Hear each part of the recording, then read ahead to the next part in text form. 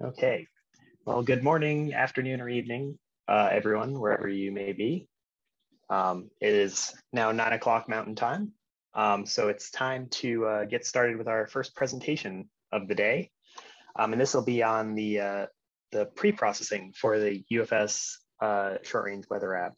And this will be presented by Jeff Beck, George Gano, and Larissa. Sorry, Larissa, I forgot to look up your last name. It's Reams. Reams, Larissa Reams. That's fine. They'll be kind of tag teaming this presentation to give the best overall expertise experience on the system.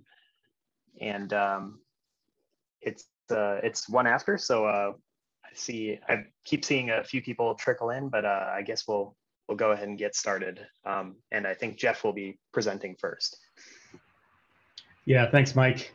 So yeah, like you said, we'll be tag teaming this presentation. There are quite a few utilities that are required for pre-processing, and so we felt it best to split this up. And so I'll be presenting the first section on the utilities that you see here on the screen.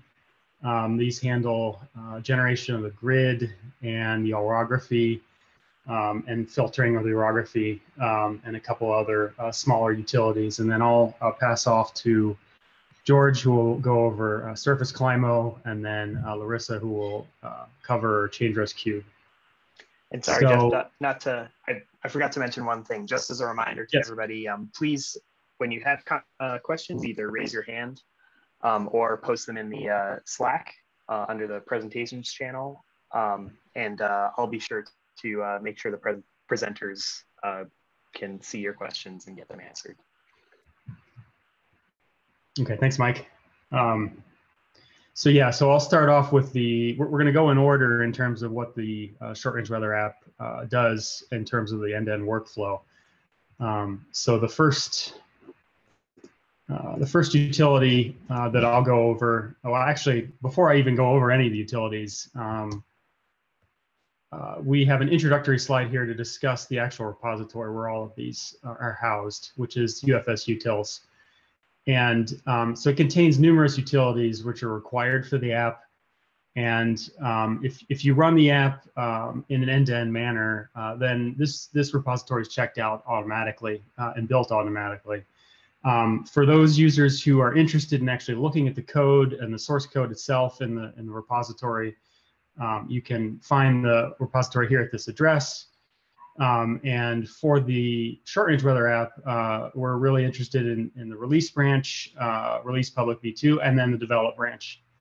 Those are the two that we typically use with this repository. So the SORC directory is where all of the utility source code is housed and where it's used by the short-range weather app. And they consist of all of these utilities here and a few others that I haven't even listed, but these are the majority of the ones that the short-range weather app uses. And then the code support that we have for this code, it exists. We support all NOAA HPC. We support Cheyenne, generic Linux, and Mac OS. And you can feel free to go to the UFS users forum. I put the link in here so that you can find that if you have any problems or run into any issues with pre-processing on any of these utilities. You can find the initialization section on the UFS user support forum and post a question there, and all the subject matter experts for these utilities will be able to view your question and hopefully respond and get a resolution to your problem. So if you are looking for additional information on the repository itself, you can find the wiki page here at the bottom of this slide, and feel free to go peruse that and to get more information on the repository. So I'll go ahead and start with an overview of the regional ESG grid utility. So the first step that happens in the app is to create the grid itself. And we use what's called the extended Schmidt mnemonic grid for the short-range weather app. And this is a very uniform grid that was developed by Jim Purser at EMC. It's an excellent homogeneous grid that was developed and is the way we're going to move forward with the short-range weather app in the future and in operations as well. So if you select a predefined domain in the short-range weather app, then the workflow will automatically set the necessary nameless parameters for this utility to create the grid during the make grid task based on variables that are defined in this file here, set predefined grid parameters. And we have quite a few predefined grids that you can choose from that are in that file. And so you don't need to worry about any of those details on how to create the grid if you use the end-to-end system and you use a predefined grid. But just for more, some details on how this actually works, the ESG grid code, regional ESG grid, uses this name list here. And I've filled this in with an example domain, the 3 kilometer CONUS RFS domain that we have as a predefined option. And you'll see that it's pretty straightforward in terms of what's included in the name list. You have your angle increment for the grid resolution in the X and Y direction. You have the number of points on the supergrid, which is relative to the center domain, defined as LX and LY, center latitude and longitude, and then what's called a PASI parameter, which is an azimuth parameter, which represents the orientation of the grid. And so most of the grids have a 0 orientation, although one exception is the RFS North American 3 kilometer domain, which is rotated slightly. And so that's a required parameter that needs to be defined. So sorry, I have to move my screen so I can see all of my screens here. All right. When we generate a new grid, if you want to generate a new grid, the goal would be to use one of the pre-existing domains as a template in this set predefined grid parameters file. And all you would need to do is define the grid center lat and lons, grid spacing in kilometers, and the number of grid points without the halos. And I'll explain what the halos are in a second. And the workflow will calculate the corresponding nameless parameters. But I won't go into any more details on how to create your own grid, which obviously is a very important goal that a lot of people have. Maybe they want to run a sub-CONUS domain over a certain region. So I would, hopefully you'll be able to see Gerard's talk later this afternoon on defining a new domain, and you'll get all the details on what you need to do in that talk. So what does the regional ESG grid produce? Well, it's just a single netcdf output that's named regional grid, and it has 6 halo files. What are halos? So you can think of these as extra points, grid points on each side of all 4 sides of the domain where the lateral boundary conditions are applied. And the make grid workflow task will then take this regional grid file and copy it to a new file name using a format that's required by the FE3 executable. And this includes a C resolution. I think the C originally stands for cube, but somebody can correct me if that's not right. And I'll explain what that is in a second. It includes the number of halo cells. So again, those areas where the LBCs are defined, and then the tile number. And in this case, tile 7 is always what you're going to see for the short range weather app, since tile 7 is the regional grid, which is separate from the original 1 through 6 tiles for a global grid, which you would use for the medium range weather app.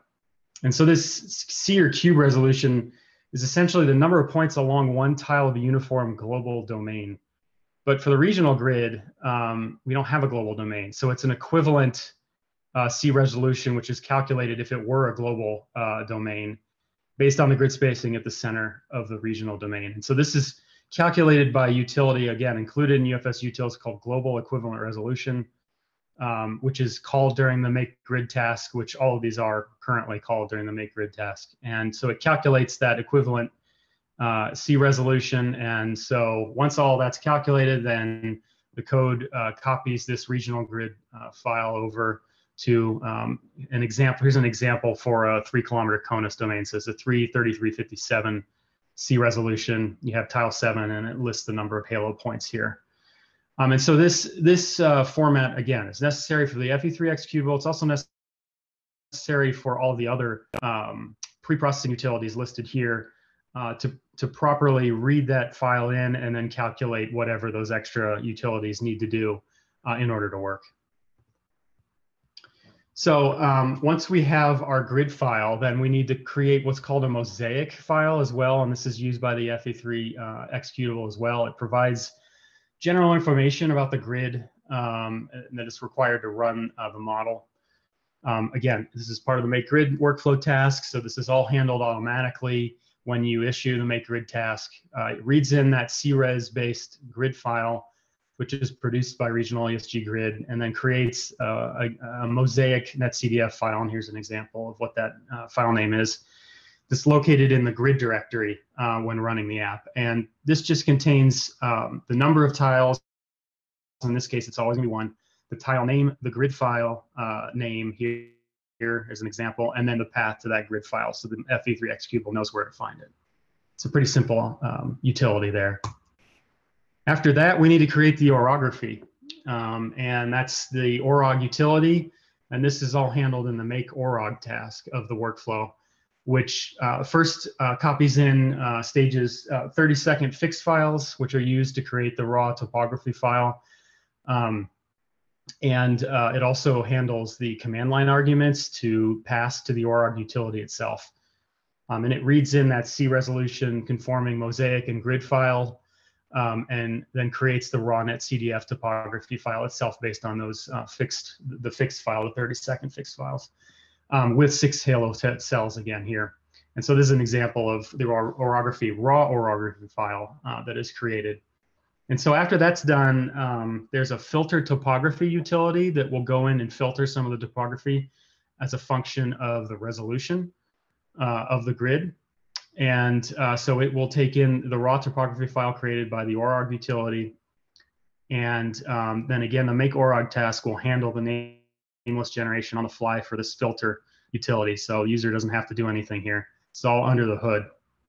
And it uses assumptions about the stretch factor and the C resolution to filter the raw topography. So it's important to note that this filter utility was originally written for the global domain. So it has a stretch factor, which we're not using for the ESG grid.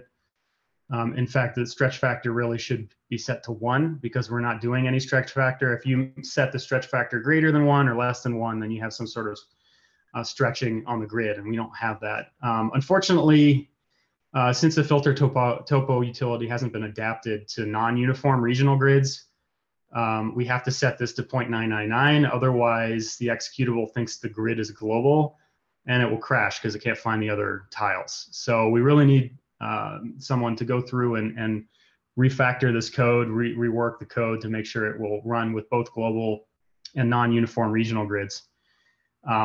And so in addition to the stretch factor of nearly 1, we also supply the equivalent global C resolution, because again, we don't have a global C resolution. We have what we call the equivalent version of that. And so both of those are supplied to the filter topo utility, and then it then interpolates or extrapolates between or beyond a set of 7 C resolution values based on the filtering parameters. And then it applies those to create the final filtered topography file. And it replaces the original raw topography file with the new filtered output, which probably shouldn't be the case. We should probably be creating a new raw topography file with a new name so that we keep the raw file as well, to make sure that we don't overwrite things. So finally, the make orog task then copies the output to a CRES compliant file name with the halo number. So again, this is the final result of filter topo using that CRES compliant file name for the FE3 executable. Okay, so I talked about those halos before, and all these utilities so far have produced halos of 6. And the reason we produce 6 is because we need enough halo information to shave it down, and that's essentially what this shave utility does, because the FE3 executable requires different numbers of halos for different files. So you can see here for the grid files, the FE3 requires one grid file with a halo of 3 cells, another with a halo of 4 cells. So this is just for internal information in the model that it requires these separate files. I don't actually know the details of why it has to have one grid file with 3 and another with 4. Someone else may know more about the guts of the FE3 model that could provide information on that. But this is also true for the orography file. You need one orography file with 4 halo cells and another with no halo cells. So in order to get that, we start with a larger halo, and then we take this shave utility and just cut it off by a number of rows on the edges of the domain. And so again, it's applied to the original grid and the filtered orography files. These are 2 examples right here for the 3-kilometer CONUS domain. And this utility is called in both the make grid and make org tasks because it needs to trim both of those files. Here's an example of what you can see. If you go into the grid directory and your run directory, you'll find 3 grid files, 3 mosaic files, both 3 sets of each. And the original grid and mosaic file will have the 6 halos. And then the shave utility will shave them down to 3 and 4 each. And then an example of the final orog file here shows 2 orog files, one with a halo of 0 and another with a halo of 4. So those were trimmed down. And the original halo 6 file is in another directory within orog, so it's still saved even after you run shave. Okay, so that is the first set of UFS utils preprocessing utilities. So we have the grid and the orography created, and now we're going to focus on the climatology information. So I'll go ahead and pass this to George, and I'll be forwarding the slides as George goes through these slides. All right, can everyone hear me? Yep. I can. All right, I'll be talking about the next program in the sequence, and it's called Surface Climogen. Next slide, please.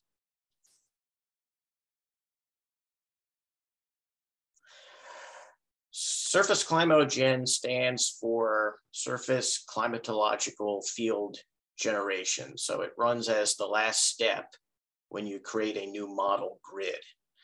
So the types of fields it creates are climatological surface fields, things such as vegetation type or plant greenness fraction. And it creates these from different global data sets. Now, some fields are static, like vegetation or soil type. They don't change through the year, but some are time varying. So some are like a monthly climatology, for example, our plant greenness. And again, so fields, these are fields that only change when the grid, meaning the landmass or the orography change. So once you set up your grid, you don't need to run this program again. The program it's parallel, and it was built around the ESMF library.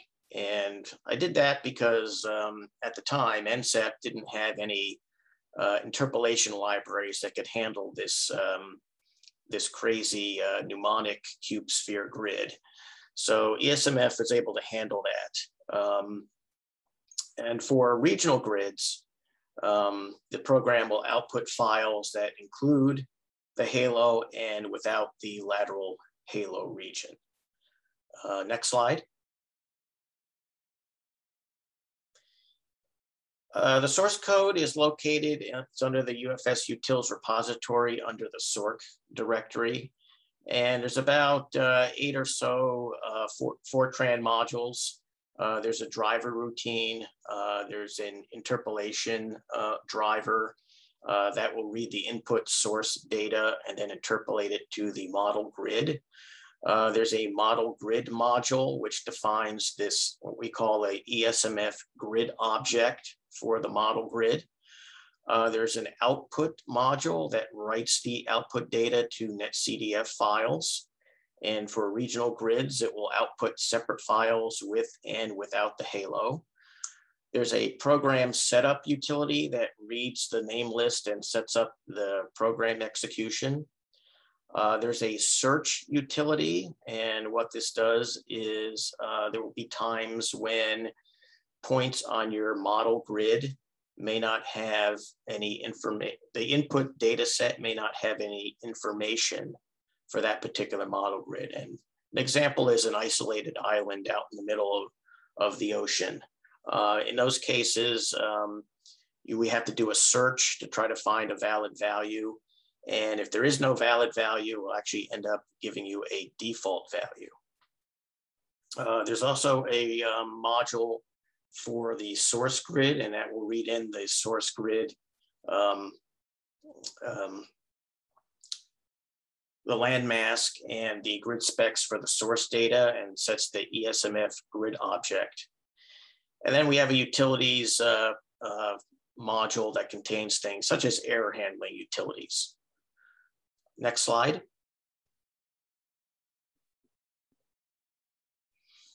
All right, now the global data sets required by this program are located on the FTP site. There are about 3 different albedo data sets we use. There's a soil substrate temperature data set, and what that does is it sets the lower thermal boundary condition for the land surface model.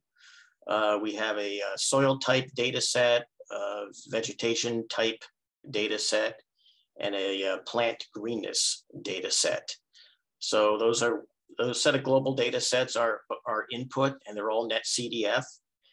And for the model grid data, to define the model grid, the program reads in the mosaic files and the grid files that are produced by the regional ESG grid utility that Jeff just talked about.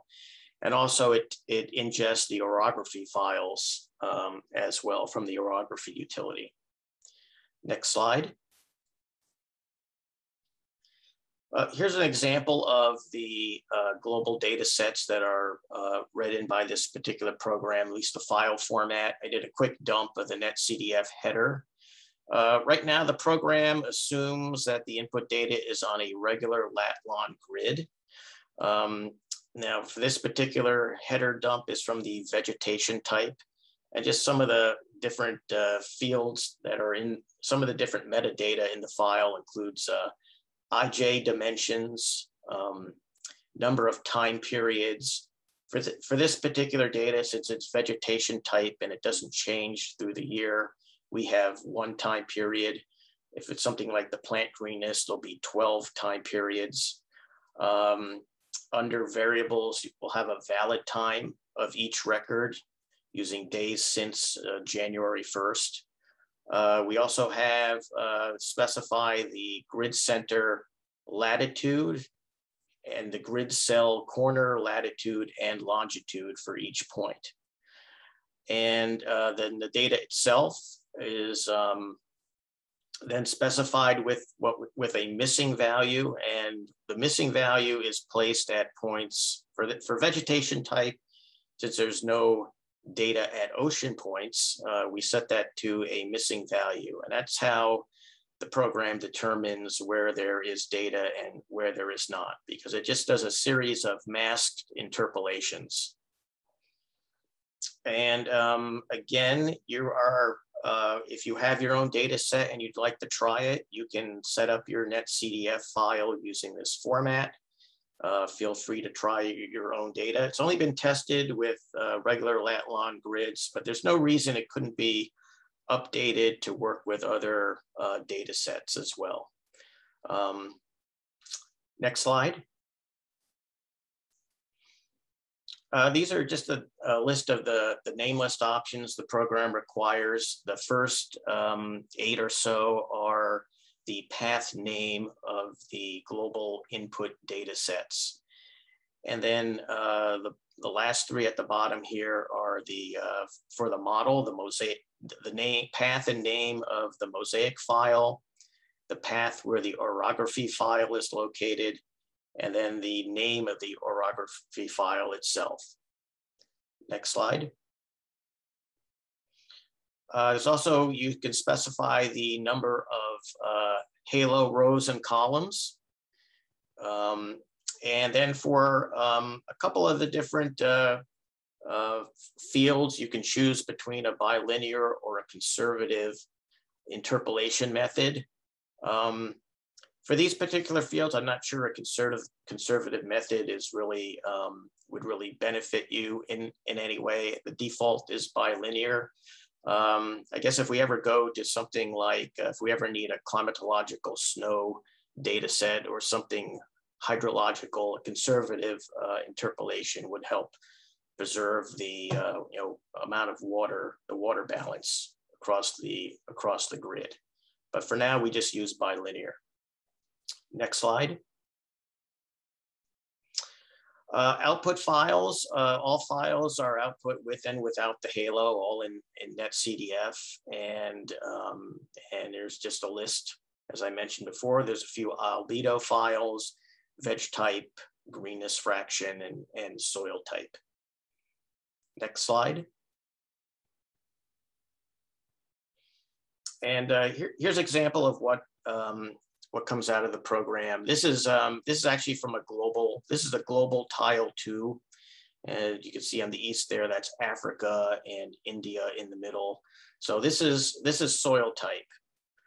And all files that come out of this program are then input to the ChangeResCube program. And what ChangeResCube will do for time varying fields is it will read in the proper records for your cycle time, do a linear interpolation in time, and set the field in that manner. Now, there is a ChangeResCube option that can override this option for some fields. And there is a way to use her-based fields instead. And I guess more on this option, I guess Larissa will explain this a little more during her talk. But again, for the most part,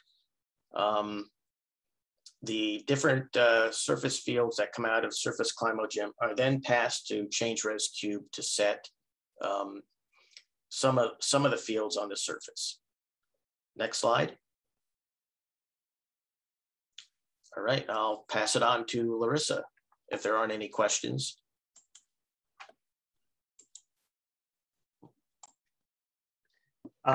Actually, a question just did come in. And Chongqi, I don't know if you want to unmute and state your question again.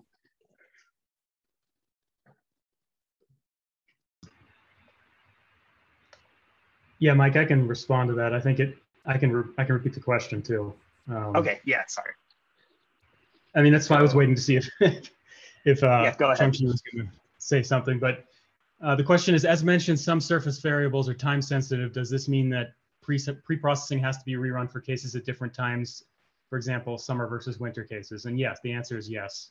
It's very specific to the date that you're running in particular. And it's the other question, follow-up question is, do the users have to provide date time info when running the pre-processing? So if you're running the app, then your date information is going to be passed to all the pre-processing utilities. So you just don't need to worry about that. But yes, all that information is used in pre-processing. And there's also a hand up in the chat. Russell, you want to ask your question?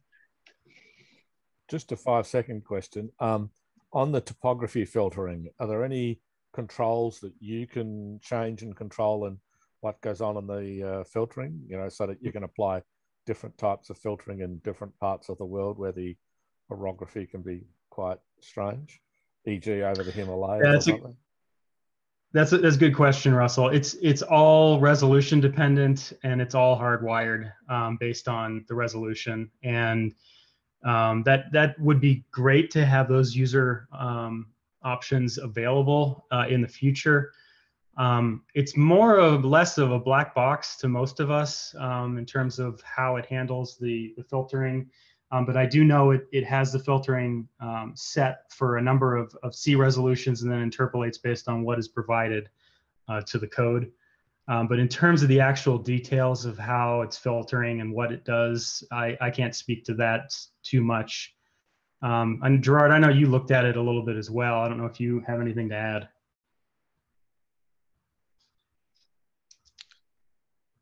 I don't know I know, okay, so it depends, the way it does the filtering depends on the C resolution value.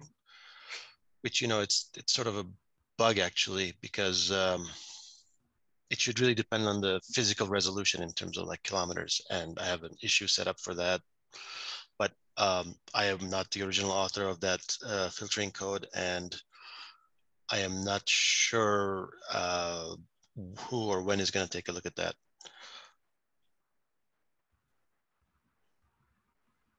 I think it was developed at EMC, but I took a look at it last night, and it says GFDL. So oh, it's a GFDL thing. Okay. I think so. I think it was originally developed, I'm assuming, for the global sea resolution, which would make sense that they would base it on a uniform grid like that. Yes, that's what happens. Yep. So, okay. There was one other question from June Park. Thanks, Gerard. Regarding global data sets employed in surface CLIMO, I found that the resolutions of data sets are somewhat different according to variables. Yes, that's true. Soil type and veg type are 0.05 degrees, zenith angle, albedo 1 degree, substrate 2.6 by 1.5 degree. I wonder if this affects the high resolution simulations with the app or not. Is there any plan or a project to update these ancillary data sets with more high resolution? That's a great question, June. And we would like to have the highest resolution that, you know, is available for the fixed data. I don't know too much of the details on that. Maybe George Gano can add some context there. A lot of these data sets were taken from the global GFS model. So, so at the resolution of the GFS, these data sets were sufficient. But you're correct. We should be looking for higher resolution data sets if we're going to be running very high resolution regional codes. Maybe you can pinch some of the data sets that WRF uses. Yep, that's a great point, Russell. And we've actually talked about doing that and potentially using some of those data sets. We had to jump through some hoops to get them to work with surface CLIMO, but it's definitely something we're investigating.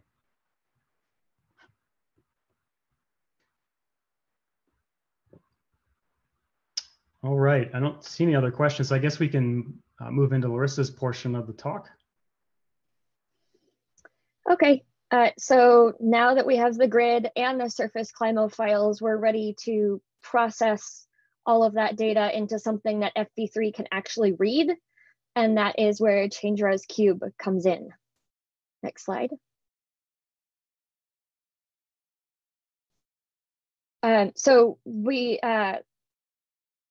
So far, we've talked about how there's several different grids that the short range weather app supports: 3 kilometers, 13 kilometers, and 25 kilometers. Do make note of these equivalent sea resolution values. Those were from when we were nesting in the global grid, but they are used in some of the file names as you've seen. So when you see sea something or other, that's what it's referring to, but you can think of them as the various kilometer resolutions like you would in the WRF. You can run the various other utilities for all these predefined regional grids, as long as you point to the output from those utilities on the disk. Change-res cube does need to be rerun for every case, different dates, different times, because it's ingesting the actual model data that you're providing it now from an external model like the GFS. The change-res cube it only constitutes the pre-processing component, and it uses additional information that's defined in the config.sh if you're running with the app, but a lot of what we'll be talking about here is going to be specifics if you wish to run outside of the app, so you're capable of running things on your own like the others have described. Brief note, Jeff mentioned this to begin with, but I'll mention in a couple of situations the develop branch versus the release branch. Since this release was several months old now, we've made some improvements and added some features to the develop branch. So in some cases, if there is a feature you would like to use, the app might not support it. So you would have to run UFS, or you'd have to run at least the change-res cube step on your own. to make sure that you can take advantage of those new features. Okay, next slide. So basically, like I mentioned, ChangeRes Cube provides a file that FV3 can read. For those familiar with WRF, that's similar, some combination of ungrib, metgrib, and real.exe all combined into one, because it takes the raw model output and what would be the equivalent of like your geogrid.exe file. That's what all of the stuff that Jeff and George talked about. And it takes the model grid output, combines them all together, and provides you with something that the model can read. ESMF is used in pretty much every part of the code. It does all of the interpolation from the model grid, the input model grid to the target model grid. And it started with the old NCEP global ChangeRes format and has been significantly updated to provide a ton more features and make it a lot more efficient as well. We support lots of different model sources, specifically for the short range weather app. We have tested GFS RAP, HER data. We talked yesterday about potentially in the future supporting stuff like the UK Met or the ECMWF. That's not in there yet, but that's certainly something that we could talk about. We support the GFS data in its NetCDF format. RAP and HER are generally in GRIB2 format. And then the old GFS in NEMS.io format is still supported, though for the most part in the short range weather app, you'll probably be using the GRIB2 data. Generally, the output is 2 NetCDF initial condition files for regional domains. So you have the surface and the atmosphere file. And then what's different from the global domain is obviously that you need the boundary conditions for each time step that you want to provide them. And those are produced on the Halo that Jeff and George talked about. So Halo, and we offer a blending option that just tacks on extra data points onto your boundary conditions for blending into the domain once the actual model runs. Next slide. So the inputs to ChangeRes, down there at the bottom, those should all look very familiar. Those are all of those surface CLAMO fields and files that George talked about. And they're all going to be the tile 7. These don't have the Halo field files on them or the Halo tags on them, but I do believe that these should have the Halo 4 on them. And then at the top, you'll see that needs a vertical coordinate definition file. Those are the vertical coordinates that you want to run your model on. So I believe in the short range weather app, it uses 64 or 65. So that would be in the place of levs there. You need the mosaic file, the grid file, and the orography file that were all generated in those previous steps as well. So none of these inputs require any additional work on top of what Jeff and George already described previously. You're just one more step further. Okay, next step. But then those are the static inputs, but then comes the actual model information that changes date to date and case to case.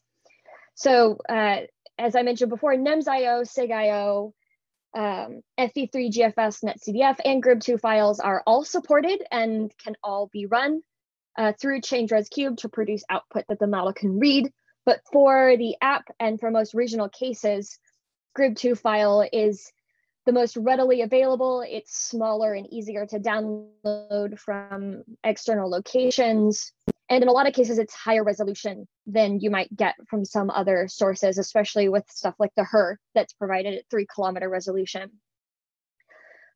So before the regional app, we only supported NEMS.io and SIG.io and FV3 GFS NetCDF because generally they are the most complete files that contain a lot of information, but that does mean that they're large and hard to access, and they're not usually archived for very long. So with that in mind, there are some data that don't exist in most or any GRIB2 files. And that does include the SST data and ice thickness and temperature that are not included for any, I don't believe they're in any GRIB2 files. So in those cases, NSST data you just would not process for most regional domains. And then the other variables that are not included, they would use the default values, either a single value or using some sort of search routine that George described in the Surface Climo. ChangeRes Cube has a similar function for that. In addition, some GRIB2 files, particularly GFS with ozone and relative humidity or other tracers, at non-critical levels, so for example, ozone near the surface or humidity and tracers near the top of the atmosphere, they're missing, or the data is empty, or the levels just don't exist in the data. So we do have to choose a way that we want to treat that. You can either fill it with some really, really small value, you can fill it with zeros, or you can choose to interpolate between the level above and the level below that you do have. So we'll talk about how you would set that in the variable mapping table in the next couple of slides. So then there's some more specifics down there at the bottom of exactly what kind of variable or what kind of models and the format of them are supported. Note in the first bullet point there, I mentioned the FE3 GFS is provided for more recent cases in a pGRIB2 and as well as a P plus bGRIB2. But that second data type, because of some oddities with the file that's only supported in the most recent develop branch, we had to make some caveats and some adjustments to the code to accept those files. So if you really wanted to use that data, I believe the people using it want it because it has more wind at more levels than just the other file type. You would need to use a develop branch specifically for that file type. Again, the broadest file type supported is just general GRIB2 files, the GFS, NAM, RAP, and the HER. And then all the old global file types, spectral, GFS, SIG.io, NUMS.io, FE3, GFS, NetCDF. But generally if you're using it through the app, you're going to be using GRIB2 files. Next slide.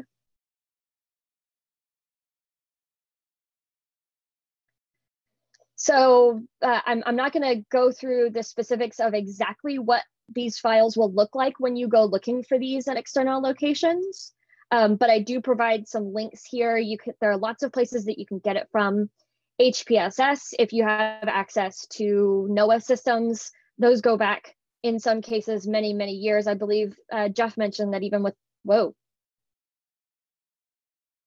What just happened, Jeff? Sorry, that's my fault.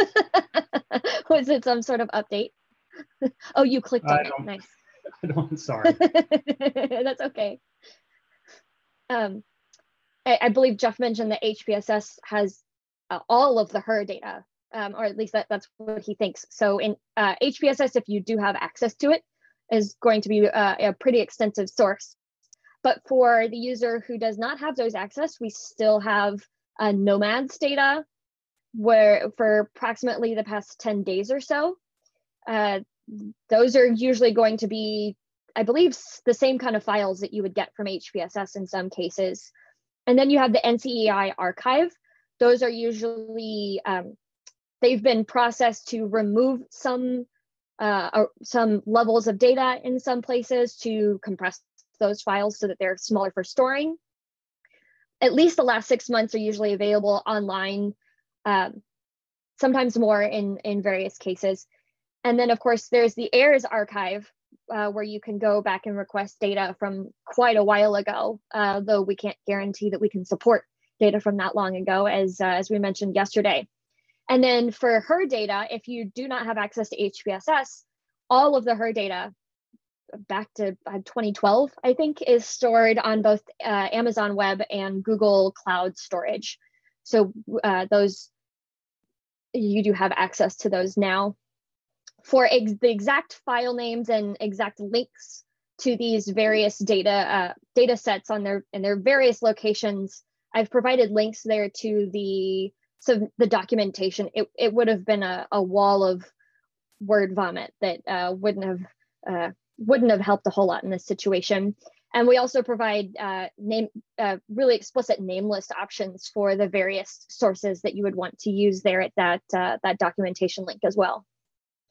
Next slide.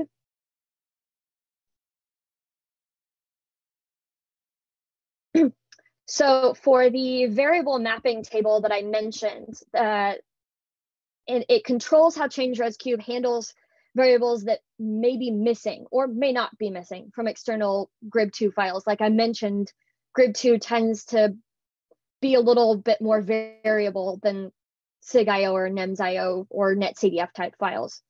So each, I believe we provide a couple of these examples, which should get you through everything you need. But if you wanted to try and change it up to see for your own reasons, it's just a text file with a table with 5 columns.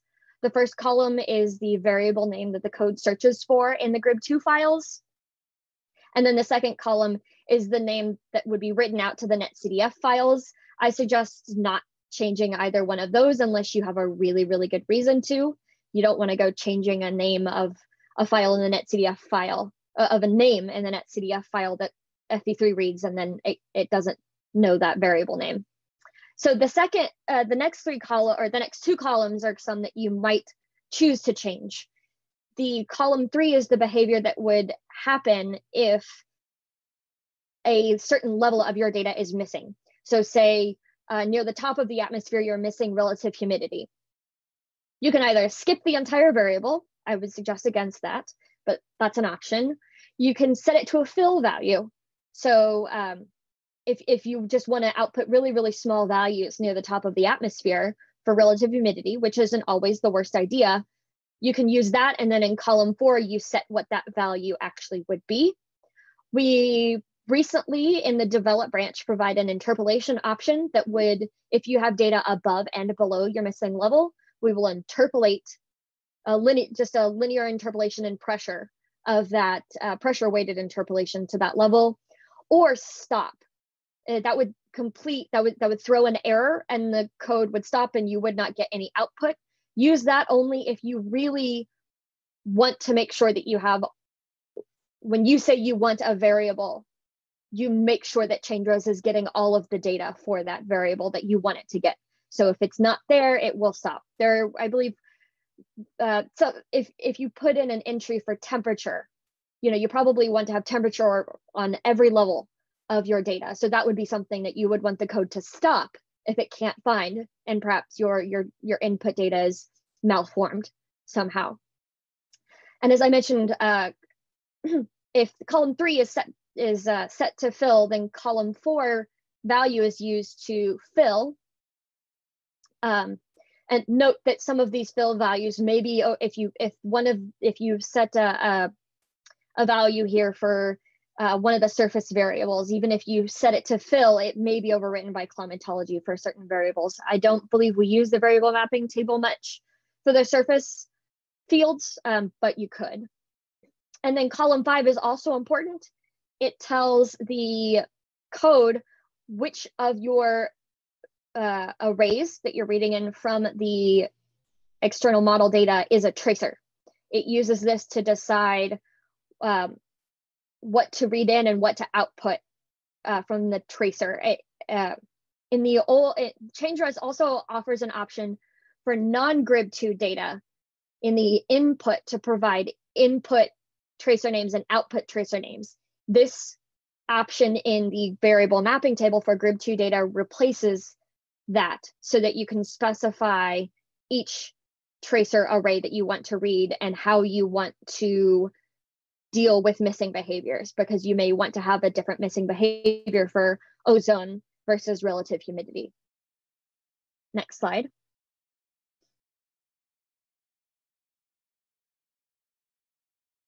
So your output files, as I mentioned before, you have a single atmospheric file for the initial time, a single surface file for the initial time, and a set of boundary conditions for the initial and each subsequent time that you want to, that you provide.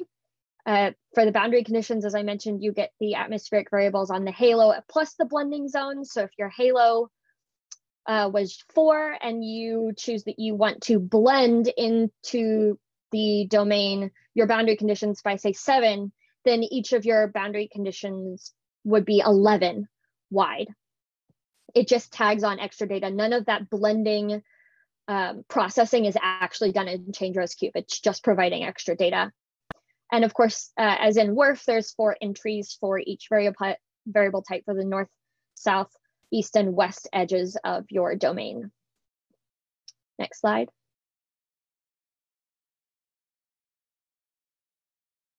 So when we're processing this data, the atmospheric and the surface processing and NST, if you're not using GRIB2 fields, are all independent. They can be done in separate calls. You can use the nameless options to allow the user to determine whether to process. You can process atmospheric on its own. You can process surface on its own. You can process atmospheric and surface. You could ask for only initial conditions. You could ask for only boundary conditions. You could ask for literally all of it at once. Usually for your initial time, you want all of it. You could get your atmospheric and your surface initial conditions and your boundary condition at that first time period. All of those options are automatically handled in the app workflow, so you don't have to mess with all of that. But if you were doing it yourself, suppose you wanted your initial conditions from one model, but your boundary conditions from another model, and you wanted to specify those separately, you could use these options to choose that. There's a convert atmosphere, convert surface, and convert NST nameless settings set to true or false to control this. The regional entry is set to 1 or 2, depending on whether you want boundary conditions or not. And as long as convert atmosphere is set to true, of course. And as I mentioned before, down at the bottom, the app runs ChangeRes through loops and sets all of these appropriately. So you don't have to do it yourself. ChangeRes does all of that on its own, or the app does all of that on its own, sorry. Yeah, it's fine, sorry, go ahead. So how is this data processed? We horizontally interpolate from external model data to the FV3 model grids. The surface pressure is adjusted for terrain differences. So suppose your input model data is really coarse GFS data, and you're interpolating to a really fine domain, a 3-kilometer domain. You're going to have some pretty significant differences perhaps in the terrain, especially over complicated terrain like in the Cascades or the Himalayas. So the surface pressure is adjusted for those differences. It reads in the vertical coordinate definition file that you defined in the nameless input and computes the 3D pressure so that it can then interpolate to that pressure value. Note that a couple of microphysics schemes are supported by the app, specifically Thomson, GFDL, and Zhao, I'm not sure how to say that, Zhao-Car. But the ChangeResCube on its own, using that variable mapping table that I mentioned, can process whatever tracers you tell it to. It doesn't matter whether that tracer is in your microphysics scheme or not. These are supported through the app, but ChangeRes can, if you make up some new tracer, if you have some new microphysics variable, some new hail variable or something, ChangeRes can process it. It doesn't matter what it is.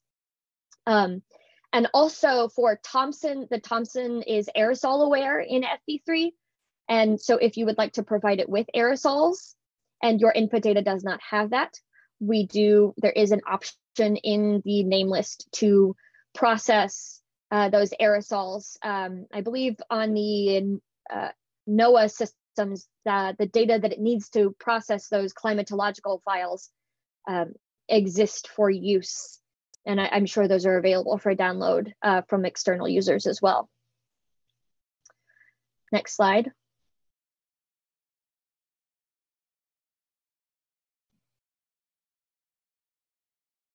Did I freeze?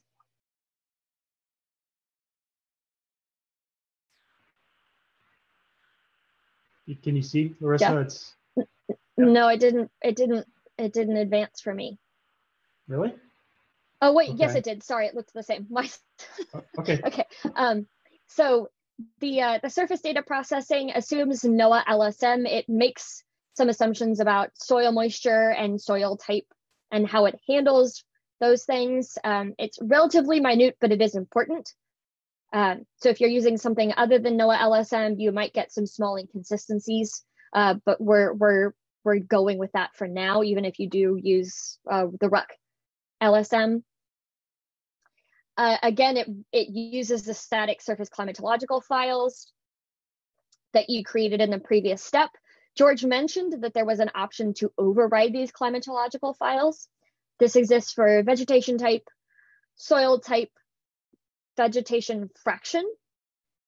We did this option because, as June mentioned, the variable or the climatological fields are in some cases really coarse, and you might want a much finer resolution to read in from, say, your HER data that contains all of these fields that you need.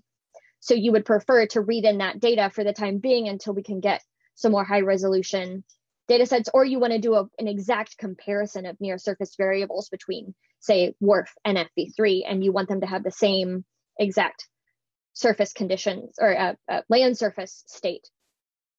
So you can set these from Climo name list options to false, so that the data from the input model data will override your climatological fields. You will still need to set those, you'll still need to provide the climatological fields from the surface climogen files, but they will be overwritten. So they still need to be in the directory that you point to. But do be careful. I believe this was mentioned yesterday, the FH-Psych option in the weather model. In the app, it's set to 0, which means that it does not read in its own climatological fields to phase in. So if you really want to keep your surface state exactly the way you set it, say you choose to set soil type and vegetation type from your input data, and you don't want FV3, the weather model, to change that, then you will need to make sure you have FH-Psych set to 0. Otherwise, all that work you did to get your land surface state into the state that you wanted it to will be overwritten by the weather model. Again, just like the surface climogen field, we interpolate the surface fields to the FE3 grid, and we account for land mass differences. We adjust soil temperature for terrain differences, just like surface pressure. It does take into account whether your soil should be frozen or not. If your input data does not have frozen soil moisture, then it just takes soil temperature into account and computes from some assumptions how much frozen soil moisture you should have. One of the important things it does also is it rescales soil moisture for soil type differences. So suppose your old soil moisture in your model data was a soil type that could hold a lot of water, and then in your target data, that point is some soil type that can't hold a whole lot of water. So it does make those adjustments. So soil type in the input data and the target data are really important. You definitely want to make sure that your input data does have soil type, because I know that there are some GRIB2 files out there that don't contain soil type, particularly HER data. So we do offer some options in the app to deal with that. So soil type in your input data is a must. Next slide.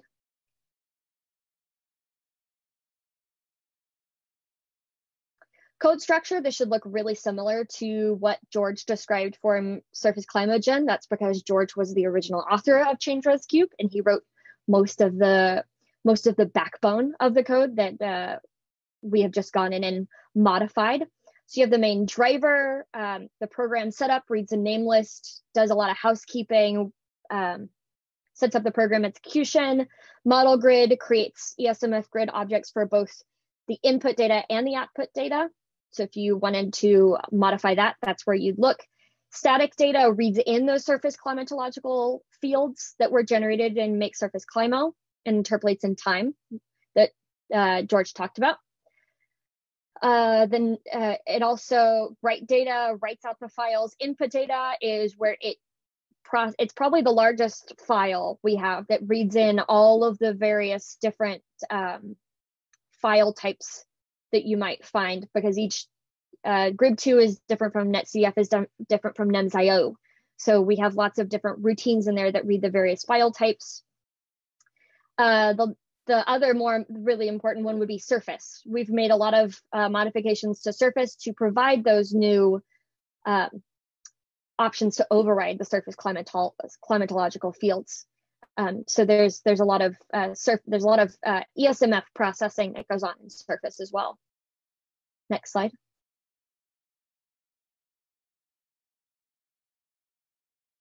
So this is just general. If you wish to. Actually, Jeff, you can go ahead and take this if you want, since you're kind of doing the overview. This has moved on from change res to just UFS util stuff. Okay, that's we'll start fine. and end with you. Bookend for Jeff. All right. Yeah, maybe I should have put this up at the top with the other general information slide. But anyway, for anyone who's interested in contributing to code and UFS utils, we've set up a process where developers can check out the code, make iterations, create their own branch and their own fork of the repository, and then open PRs back into the authoritative UFS utils repository. And we welcome any developers who wish to do that. We are following Git flow protocols though, so you need to create a feature branch off of develop, which is the latest code in UFS utils, and then make sure that fork and your feature branch stay up to date with the develop branch in the authoritative repo. Let's see, bug fixes and changes that support current or future NCEP operations will be given priority. Yes, that's true. So if there is something urgent that needs to go in, that obviously is going to get priority for operations. But prior to the code merges, we have a requirement to create a unit test for whatever development that you're producing. And that needs to be included in the PR. It's run automatically by GitHub once you open the PR, and it must pass. And then we also have a series of regression tests that need to be run on all the NOAA officially supported machines, which are listed there. And those just make sure that any of the previous existing code doesn't change, or if it shouldn't change. If it should change, then we update the baselines for the regression tests. And those are run nightly, but for PRs, they should also be run manually by the developer who is opening the PR. So anyway, all your contributions are welcome. So please feel free to work on any development that you feel or you have time to work on. And you can look at the wiki page here again. I shared that in the initial opening slide. But for more information on the repository and the code development and Git flow protocols that we have for UFS utils, you can find all that information on that website there. So with that, I'll just, sorry, interrupt to say, if all of that, none of that makes any sense to you, but you're still interested and excited about developing, as I hope everybody is, there will be a talk specifically about code development and how to get your changes back into the app on Thursday. Thanks, Mike. We should have referenced that in that slide. That's great. And yeah, for documentation purposes, we have a link here in this slide specifically for information related to the release. So there's detailed information on each of the utilities listed on that website. And that's the last slide. I believe that one points, for some reason, explicitly to change res cube, but all of the, if you just scroll up to the top, that will have all of the information. Okay, there was one question here I was hoping you could answer, Larissa, from Ting Lee. He asks, in the regional runs, what is the definition of surface pressure generated from change res cube? Is it dry mass plus moisture, or mass pressure including contributions from hydrometeors?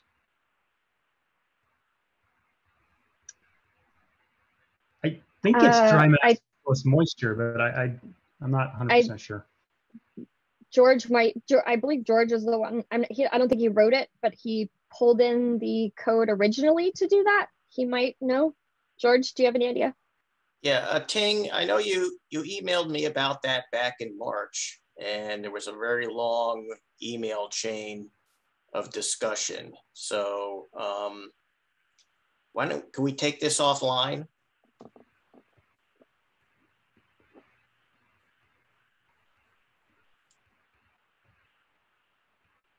Okay, he said okay, thanks.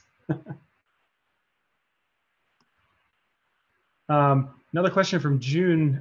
Do you mean that ICs need to be regenerated using ChangeResCube if RUC LSM is employed? I don't think it is supported for now, but some people may employ them in the future using CCPP. Well, RUC LSM is supported. It's in a number of the suite definition files. I'm not sure if I understand the question. Do you mean that I think she's talking? I think she's talking about how it does make some assumptions in some of the surface field computations. Remember, that are specific to NOAA LSM. So in the future, if we do provide, because we've talked about this, I know over email we've had discussions with Tanya in the past about changing some of those small assumptions that ChangeResCube makes about processing it the way NOAA LSM would process certain things. Yep. So if we do provide, an if statement somewhere, where if you're going to be using it with RUC LSM, then it would do something differently, then you would probably at least need to reprocess just the initial condition surface fields. So you wouldn't have to, it wouldn't do anything for the atmospheric component or the boundary conditions. So yes, June, if we do ever implement that, it would probably be a name list option or something that the user would choose, and that would do something slightly different. I don't expect it to make massive differences, but if you're looking to reproduce something, then you would probably want to keep in kind with that. Right. Yeah, I remember those emails, and I know we have the details from Tanya. It's just a matter of time and priority to get that in. So, yep. Yeah. Okay. There's a hand up in the chat. Jili, did you want to ask your question? So I'm still curious about the Halo. I can understand the Halo 4 and Halo 6, but I'm still curious what the Halo 3 for. Which program you use it for what purpose? So the driver script has Halo 5 instead of Halo 3. So I'm just wondering.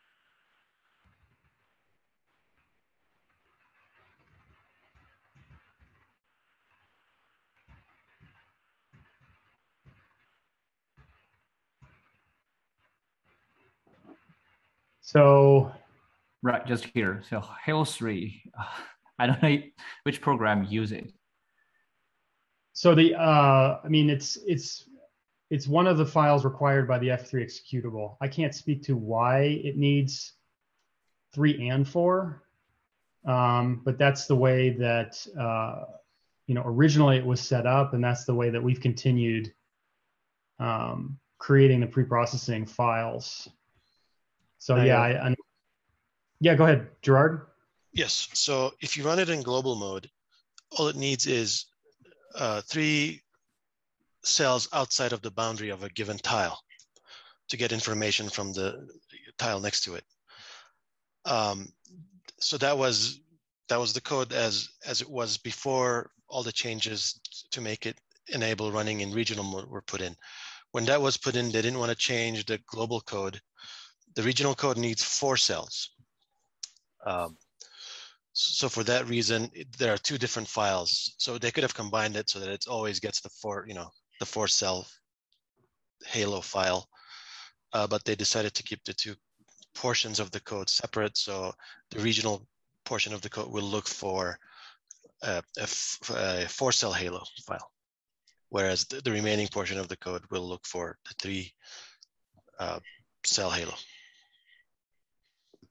I'm sorry. So, so Gerard, so do you mean like right now it's only use Halo 4, or?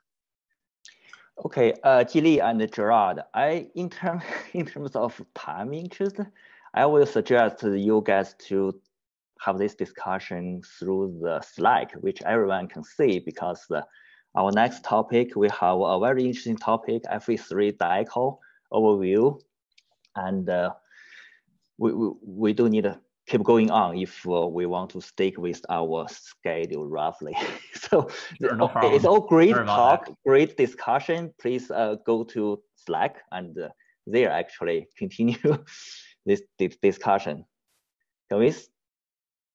Okay, I already said actually our next talk is from Lucas Harris. He is he is actually FE3 team lead there in GFDL. Okay. Okay, are you ready, Lucas? Yes, can I share my screen? Yeah, please share your screen and go ahead. Okay, just a second, sorry. Okay, and then.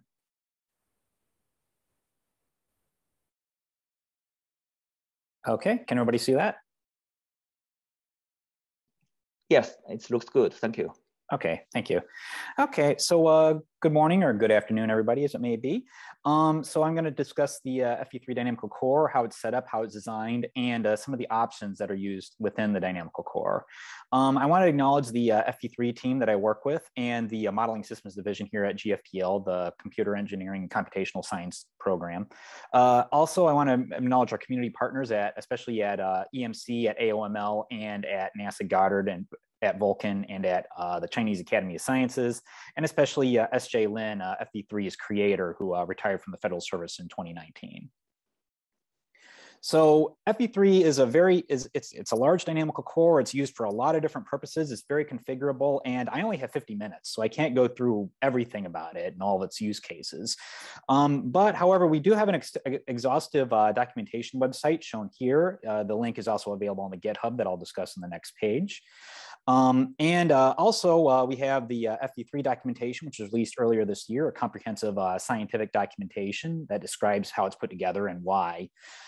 There's much more information here than I can go into in the next 50 minutes. So if you need more information, go ahead and take a look at these sources.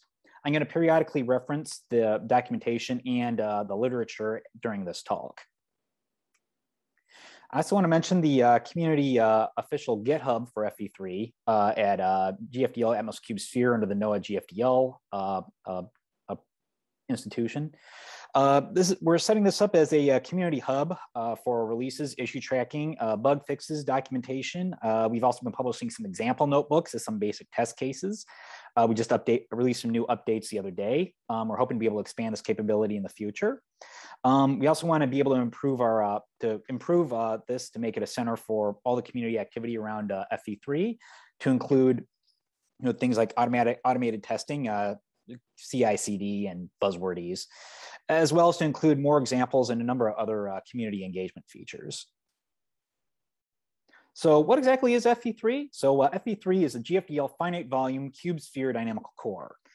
And it got its start as the chemistry transport module as the transport module in a chemistry transport model back at NASA Goddard in the early 90s through the finite volume advection scheme. And to that point, nobody had really applied finite volume methods from aeronautical and mechanical engineering in atmospheric science. But when this was implemented within the chemistry module, it made such a big improvement on the chemistry simulations that led to a revolution in that field. And still that scheme, the Lin and Rude scheme, dominates chemistry modeling, especially global chemistry modeling. But S.J. Lin didn't stop there. He then developed a full shallow water solver that emphasized nonlinear vorticity dynamics for reasons I'll discuss later. And beyond that, he introduced a finite volume pressure gradient force and the innovative Lagrangian vertical coordinate, creating the three-dimensional FV, the Latlon FV hydrostatic dynamical core, which itself is extremely successful for global modeling at a number of different centers. Beyond that, it was extended to the cube sphere and other irregular grids. Non-hydrostatic dynamics was introduced, variable resolution methods to get to the current status of FV3 today, in which it has a lot of different features for simulations across a very wide range of resolutions and a wide range of use cases. But in all cases, the same set of principles, what we call the FV3 way, has always been adhered to. Always keeping an eye towards physical consistency, that you're not trying to solve some infinitesimal partial differential equation. You're really solving the finite volume integrated forms of the laws of physics. To that end, also, the numerics are fully finite volume to the extent possible. FV3 is always put together with an eye towards component coupling to both physics and to the other components of the Earth system, particularly chemistry, land surface, and the ocean. And also always, to the extent possible without compromising the scientific integrity of the algorithm, is that FV3 is made to be as fast as it can, and in particular to take advantage of the architecture of modern microprocessors and the way that supercomputers are set up. And all these together have made for a very successful dynamical core that's in use at many centers, both here in the United States and around the world. So what exactly is a finite volume mean? And finite volume numerics is a different way of thinking than the traditional finite differencing or the pseudospectral methods that dominated in the 20th century. And finite volume methods are one of the two major ways in the 21st century for computational fluid dynamics. The other is the finite element methods. It's used by the very nice spectral element dynamical core being developed by the Navy and by the Department of Energy. In a finite volume dynamical core, all variables are three-dimensional cell means or two-dimensional face means. There's no concept of grid point values within this dynamical core. And furthermore, we don't solve the differential Euler equations, which is the familiar way that we see these things, but instead we solve their cell integrated forms, which are actually the ways the original laws of physics are expressed. In fact, if you remember back to your fluid dynamics courses, typically to form those equations, what you do is you form a finite volume formulation, and then you take the limit in as the volume goes to zero. In fact, you'll see this a lot in Holton's chapter 2. So we basically skip that last step and solve that cell integrated form using the various integral theorems from vector calculus. So, and this has a lot of different advantages. Everything is a flux, including everything the momentum equation. This conserves mass to rounding error, as well as gives us some other conservation properties. In FV3, we're using the CD grid. I'll explain what that is, which gives us an exact computation for vertical vorticity, as well as an accurate computation of divergence. It recovers a lot of the physical properties of the original equations, particularly Newton's third law. This is a fully compressible set of equations in both the hydrostatic and non-hydrostatic equations, so the calculation is horizontally local. And we also use the innovative flow following Lagrangian vertical coordinate that I'll discuss more in detail later. FV3 is a fully forward in time solver with backwards pressure gradient force and acoustic terms, and I'll mention exactly what that means in the following slides. One thing I want to point out is I have a couple of points here again within this presentation where I'm referencing specific literature or specific sections in the documentation. So for example, this is all explained in section 1.2 of the FV3 documentation. So the first thing I'm going to talk about is the time integration sequence. And this is actually one of those things that tends to get buried under a lot of different details, but it is important to be able to think about this because it does explain a lot about how FV3 is constructed. FV3 is designed as a forward in time solver, a single time step forward with multiple levels of time integration. And the reason why we adopted a forward in time method for most of the equations is that it's consistent with the physical formulation of the equations. It preserves the hyperbolic form of the Euler equations, the wave propagation form, and it also preserves causality, which is a very important physical principle, that you can trace definite cause to events by tracing backwards in time a certain characteristic of the flow. Most of the terms in FV3 are advanced forward in time, so in particular the flux divergence terms and the physics tendencies. But for stability, some of the terms are advanced backwards in time, like the pressure gradient force and the sound wave terms. So this is what we call a heavy form in particular. Excuse me. The FV3 is what we call a heavy solver, and that means horizontally explicit, vertically implicit. So even the backwards in time forms, those are all still explicit in the horizontal, but everything is implicit within the vertical. Vertical advection, vertical sound wave processes, vertical pressure gradient force, and so on. And again, I want to mention the Lagrangian vertical coordinate, which really encapsulates a lot about how FV3 is designed, and also one of its big reasons for success. And that means that flow is constrained along time-evolving Lagrangian surfaces. It's essentially a flow following vertical coordinate. I'll get more into what exactly this means a little bit later, but I do want to mention at this point that it does greatly simplify the innermost, the acoustic or Lagrangian dynamics time step of FV3. In particular, it means that we don't need to explicitly compute most of the vertical processes within the innermost loop, which saves a lot of computation time. So here's the 3 levels of time integration. I don't want to go through this in complete detail, but I do just want to show what exactly is going on here.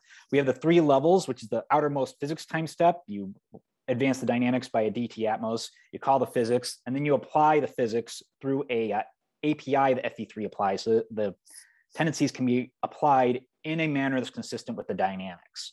And this dynamics consistency for initial conditions, for diabatic forcing, for boundary conditions, and for data assimilation, this is all important for getting the best possible results out of any FV3-based model. There's a first inner loop, which is the vertical remapping loop. You advance your forward dynamics forward a number of time steps.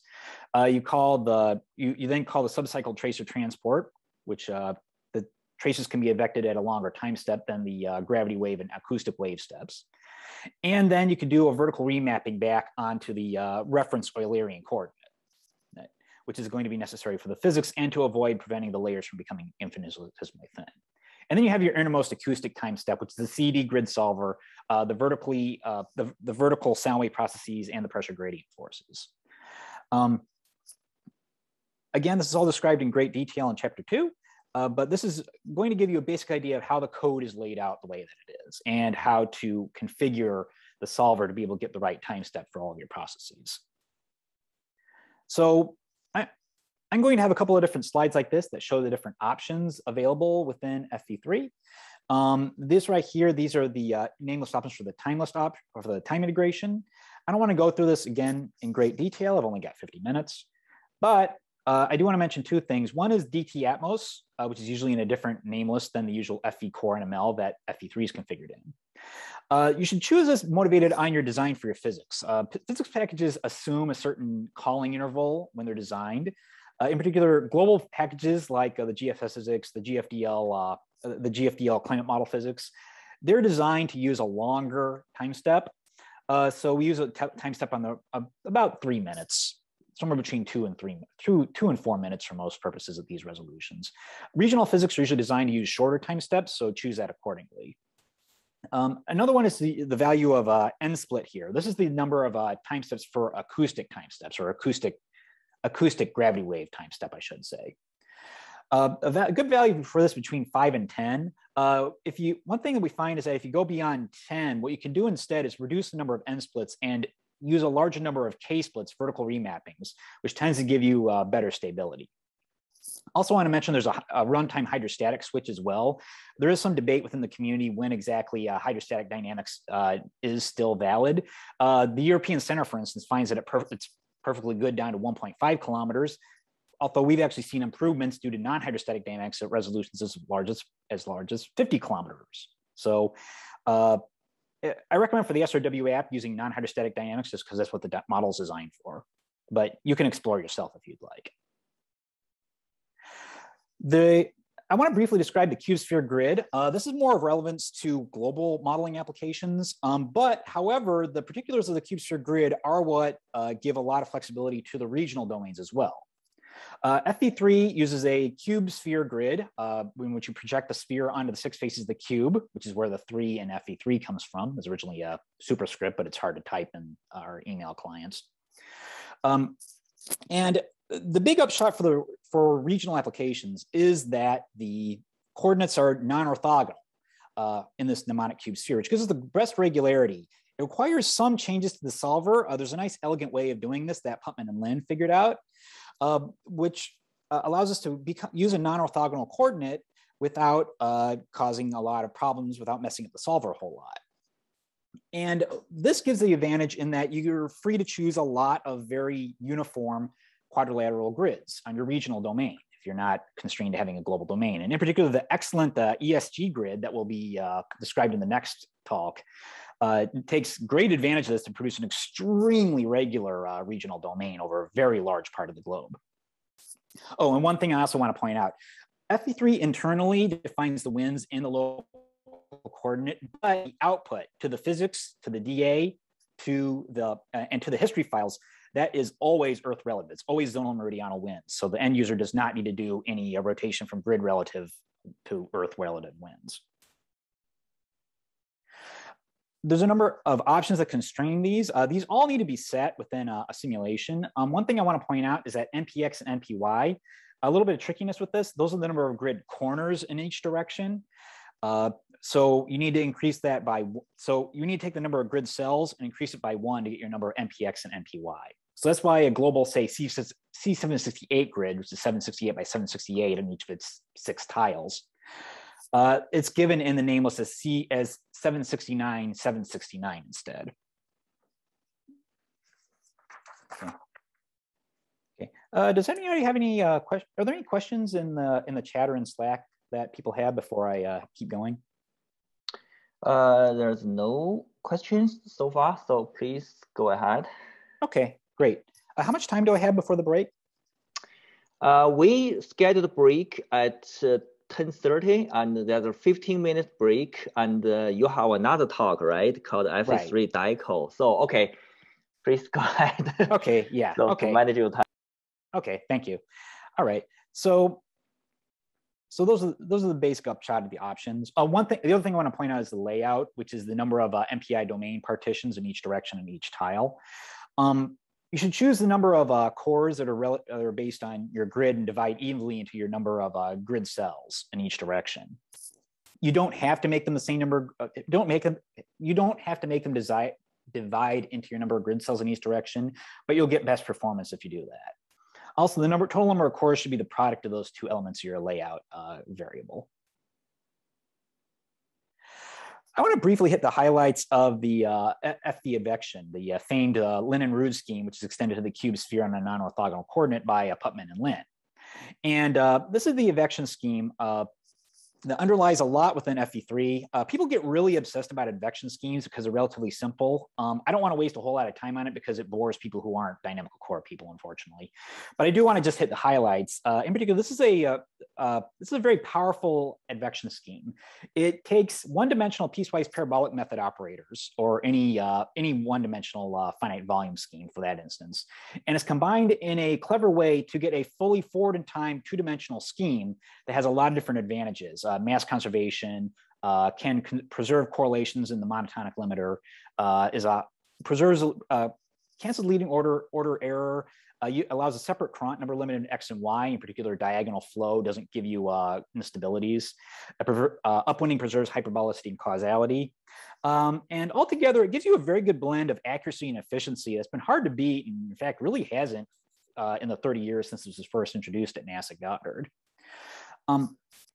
And I want to point out that virtually everything within the horizontal processes or quasi-horizontal processes within FE3 can be written as an advective flux, the only thing being except the pressure gradient force. And so the advection scheme underlies a lot within FE3, and this actually gives some really nice advantages to our solver that I'll discuss a little bit later again. So this is used for both dynamical quantities, things like the mass, vorticity, the virtual potential temperature, and vertical velocity. So all these different dynamical quantities are advected on the acoustic time step. We also use an adaptive time step as well to advect the tracers. And the reason for this is because of the design of FE3, and also a fact about the way that the global atmosphere works. Some split explicit methods are designed with the assumption that the maximum wind speed is much, much smaller than the speed of sound. It turns out in the real atmosphere, that's not true, especially if you're resolving the stratosphere where the winds can easily get up to be 200 meters a second in the polar night jets. So in FE3, we have 2 levels of time steps. We have the gravity and acoustic wave terms. Those are advected on the smallest time step. Yep. And then we're able to accumulate the mass fluxes and then advect the wind speeds, the tracers themselves on a longer time step, because they're constrained not by the sum of the sound speed and the advective speed, but just the wind speed. one other thing I want to point out is that the way that the FV advection scheme is set up from those one-dimensional operators, I think gives us a lot of flexibility to form our advection to meet different quantities. So different shape preservation quantities, preserving correlations. The latest is our positive definite tracer advection scheme, which has a lot of advantages. One of the big ones being that it improves hurricane structure an awful lot. So Kuhn Gao just published an excellent paper on this. It should appear in JS soon. So briefly, want to go over the name list options. There's a number of different advection schemes within FV3. There's 5, 6, 8, 10, and -5. These all have different advantages and compensations to them. You can configure them for different dynamical terms. However, we strongly recommend that the kinetic energy gradient, vorticity, W, and theta all use the same scheme to enforce a consistent advection of all of those quantities. And further, we recommend that, actually can't recommend, but we insist, and in fact, if you don't do this, your simulations get messed up. To advect tracers, HORDTR, you must use either a monotonic scheme, which is a little bit more diffusive, or a positive definite scheme to advect those schemes. And that's because, especially if you're running chemistry, you don't want to put negative values into your schemes. So there's a couple of different options that are floating around. And your choice of options depend a lot on what particular situations you're running. Most people are using the SRW application. You're going to be running at resolutions between 25 kilometers and 500 meters. Here are our recommendations for advection schemes.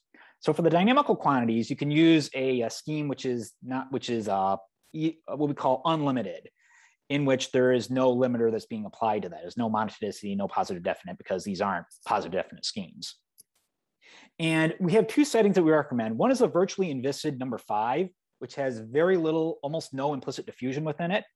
And this gives you a very good small scale structure, is perhaps the best for short-term forecasting.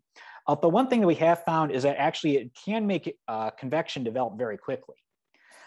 So it tends to not preserve the large scale conditions very well. So for longer term forecasting, you might recommend the minimally diffusive scheme number 6 here, which is more diffusive, but it does give a better large scale skill. And this is important for things like tropical cyclones, especially when you're running on a very large domain in which you're resolving convection. And remember, one of the nice things about global models that parameterize convection is that you can tune your convection scheme. Well, if you're resolving convection explicitly, or not resolving, but if you have some explicit representation of convection, well, you can't tune that. So you need to be very careful about how your advection scheme is put together to be able to maintain your large scale skill. We find that scheme 6 does a great job at this. We're looking into how we can make scheme 5 work the best for both situations. That's subject for future research. I also want to recommend a positive definite scheme numbered -5 for weather prediction. This only works in the most recent 2 releases of FV3. However, this does give you some very nice results. For chemistry applications, however, 8 and 10 preserve correlations exactly in the horizontal. So those might be preferable if you're more interested in chemistry than storm structure. Okay. So is it about time for a break? Actually, you started 10 minutes later, so we will have a short break. Please go ahead, finish your talk. Thank you. Okay, so I've got 3 more slides before the break, before I have a break in my talk. So I'll briefly discuss the horizontal solver and how it's formulated. So the Lagrangian dynamics within FV3. This is kind of, it's a different way of thinking about the formulation of the Euler equations that govern fluid motion. It sounds intimidating, but in reality, it's not. And in fact, it does simplify our solver an awful lot. Basically, what we do is we apply a vertical coordinate transformation to eliminate all the vertical convection terms in our equations. And what this allows us to do is that it allows us to treat the atmosphere as a set of layers that have impermeable membranes between them. There's no flow across those Lagrangian interfaces. And then as the flow evolves, the surfaces float up and down, conforming to the flow, conforming to the convergence and divergence within each grid cell, conforming to the expansion due to localized heating, expansion and contraction. And that is what represents your vertical motion. That deformation is the representation of vertical motion. And that in addition to the vertical pressure gradient force in the non-hydrostatic solver. And that means that we can represent vertical motion or vertical advection for free in the solver. We don't need an explicit calculation of those. And this greatly simplifies the amount of calculations we need to do within the dynamical core. Now, I should point out that the one trade-off there, not really a downside, is that you need to introduce two new equations for solving for the thickness delta P and your geometric thickness delta Z to be your prognostic variables. So you do need to solve for those explicitly within the Lagrangian system. However, I think that's an acceptable trade-off, especially when you're talking about advecting lots of different tracer species or doing very high resolution simulations. These are the prognostic variables within FV3. There's the 6 prognostic variables, including 2 explicitly defined for the non-hydrostatic solver. There's the total air mass. In FV3, total air mass includes the water vapor and all the condensates. This is a lot different from a lot of other dynamical cores. So in particular, when you're ingesting old GFS data, you need to be careful to make sure you're transforming that correctly. One of the prognostic variables, again, is virtual potential temperature, which is a conserved variable in adiabatic flow, the D-grid winds, the vertical velocities, geometric layer depth, as well as a host of passive tracers. All the other variables are diagnostic quantities in the model, including specific heat, which in our non-hydrostatic solver is used as which is diagnosed. We have a variable specific heat content. One thing I do want to point out is that in FV3, all variables are layer means in the vertical, the same way that they're defined in most computational fluid dynamics codes. We have no vertical staggering in FV3 because the Lagrangian vertical coordinate makes it unnecessary. Okay, so last couple of slides before the break. So one thing that allows us, one of the things we did when FV3 was designed was to emphasize vorticity dynamics. And one thing that's obvious to anybody who looks at fluids for any amount of time is that they're very strongly vortical at all scales, from the scale of, in this case, this is a sketch by Leonardo da Vinci of an old man taking a look at water swirling out of a drain, or this very large example, the atmosphere of Jupiter. You can see that vorticial motions are everywhere within fluids. And not to mention, these are the features within fluids that persist. So these are the things that allow us to predict motions within fluids. And in particular, one of the reasons why supercell thunderstorms and their tornadoes are not really predictable, but you can issue a 30-minute tornado warning, is that those vortical features in the atmosphere persist long enough that you can get a warning out. They usually don't come out of the blue. And in fact, our forecasters have done a fantastic job taking advantage of that fact to the point where fatalities from tornadoes have plunged to very tiny levels in the last couple of decades. FV3's discretization, again, it emphasizes this basic fact, this kind of obvious fact about the atmosphere. They influence our choice of the governing equations, our discretization, our grid staggering, and also how we've formulated all the variables be advected rather than just solved in a traditional sense. Oh, one other thing I want to point out about the great red spot here is that one of the first people to work out the dynamics of the Jovian atmosphere was, in fact, the late Gareth Williams, who worked in W division, in my division here at GFDL. I really kind of regret I never got a chance to meet him, but he's very instrumental in figuring out a lot of the dynamics of the atmosphere of Jupiter. So the momentum equation, which is the nonlinear flux form vector invariant equations. And we choose this because a lot of these terms here, you see the absolute vorticity, kinetic energy, divergence, pressure, these are all scalars, and scalars are all invariant in your coordinates. So you can do a coordinate transformation, which is what you do when you go from point to point in the cube sphere, and the scalars stay the same. So you don't need to worry about how the coordinates transform when you do this. One of the terms is the absolute vorticity flux here, omega v and minus omega u. I might have the signs backwards on that. I have to apologize if I got that backwards. And so the question is, how do you compute the vorticity? And by using the D-grid, in which the velocities are defined on cell faces and tangential to the cell faces, that you can use Stokes' theorem to calculate the cell mean vorticity exactly. There is no averaging involved. And because all of our other variables, the mass, the temperature, vertical velocity, those are cell average quantities, those are all advected the same way as is the cell integrated vorticity due to the form of our discretization. So one of the nice things about a discretization is that if two variables are advected the same way, so is their product. And this includes things like potential vorticity and the updraft helicity. And that's a very important thing for severe storms forecasting and also for hurricane forecasting. So you can see an example here from my 2019 paper in which you see hourly maximum updraft velocity. You can see individual grid cell tracks that are very well defined at very fine scales over the course of a whole hour. And this shows one of the very great strengths of FV3 is that updraft velocity is advected as a scalar. So there's no errors when you advect that beyond what you have in the original quantities. This allows us to get excellent representations of rotating supercell thunderstorms, as well as their rotating updrafts. You can see there on the right. The CD grid solver, this is a method that's borrowed from the idea of Riemann solvers in computational fluid dynamics. So virtually all CFD solvers are unstaggered, used in engineering. And they use a Riemann solver as a way to get the fluxes at a very high degree of accuracy without needing to worry about grid staggering. We do something similar here within FV3. To be able to evaluate our fluxes consistently, we need phase normal and time mean fluxes over a time step. So the way that we do that is that we interpolate the D grid winds onto the C grid. And those interpolated winds are inaccurate. So what you need to do is you advance them by a half time step using the solver, a corrector time step. And those give you a very accurate estimate of the C grid winds to be able to compute all the different fluxes. And this is a very powerful method that allows us to be able to maintain the excellent vorticity advection properties while getting a very accurate computation of the flux divergence.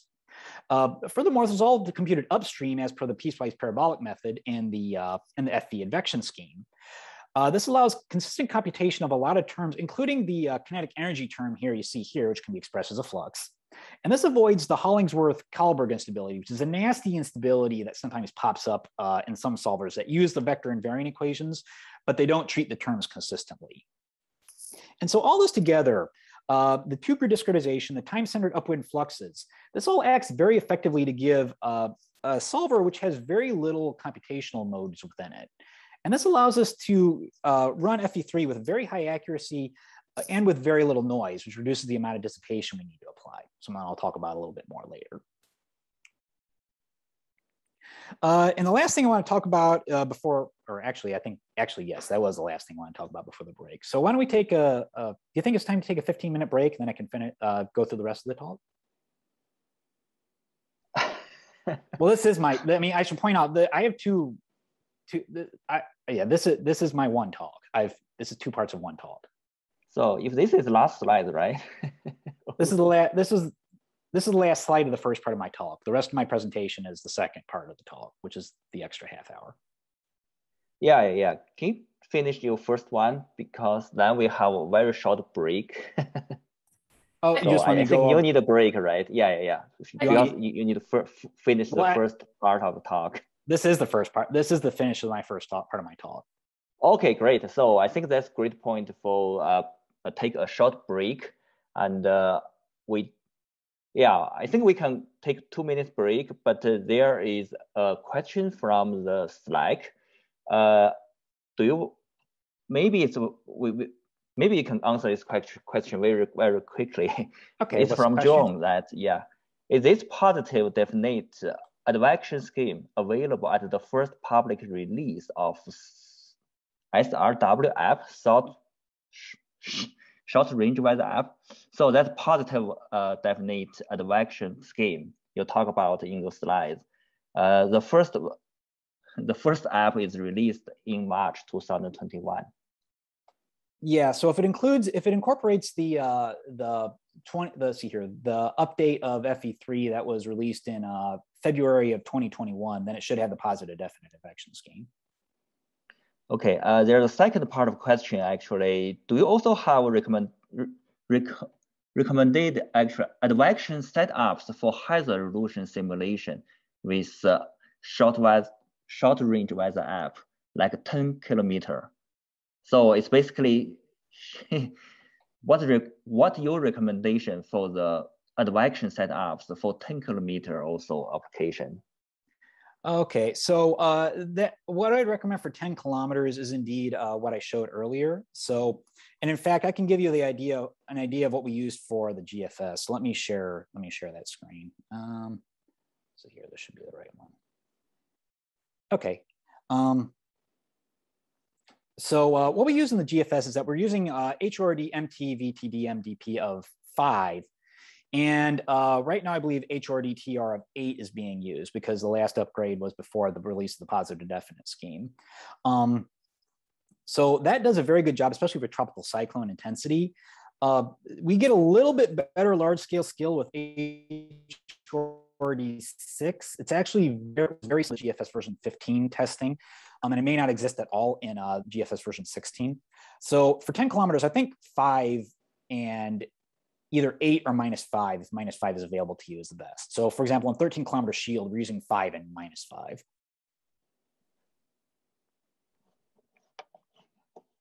Okay. Does that answer? Great. Okay. Yeah, great. Thank you, actually. Yeah, thanks for very rich talk with lots of helpful information. I think we do need a break for you and everyone. Let's take 5 minutes break and we can come back at basically 10:50 Mountain Time. So Lucas, you can continue talk actually. Okay. In 5 minutes. Thank you. In 5 minutes, sure. Thank you. In 5 minutes. Thank you. Right. Yes. Thank you.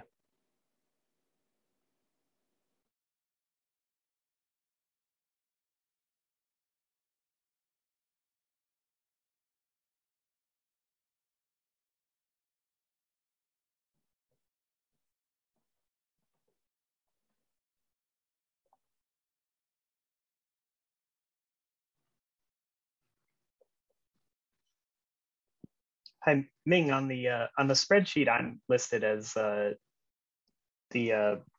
facilitator for this presentation, but I don't know if you want to continue and we can just swap from you after this. Okay, let's continue. Thank you, Mike. Hey, Lucas, are you ready? Can you show your screen, share your screen? Sure. Okay. Okay. All right. Okay. Okay, great. Thank you. Please go ahead. Okay. Thank you, Ming. Okay. So wanted to finish up about the quasi-horizontal processes within FE3. And the next one is the pressure gradient force, the finite volume pressure gradient force.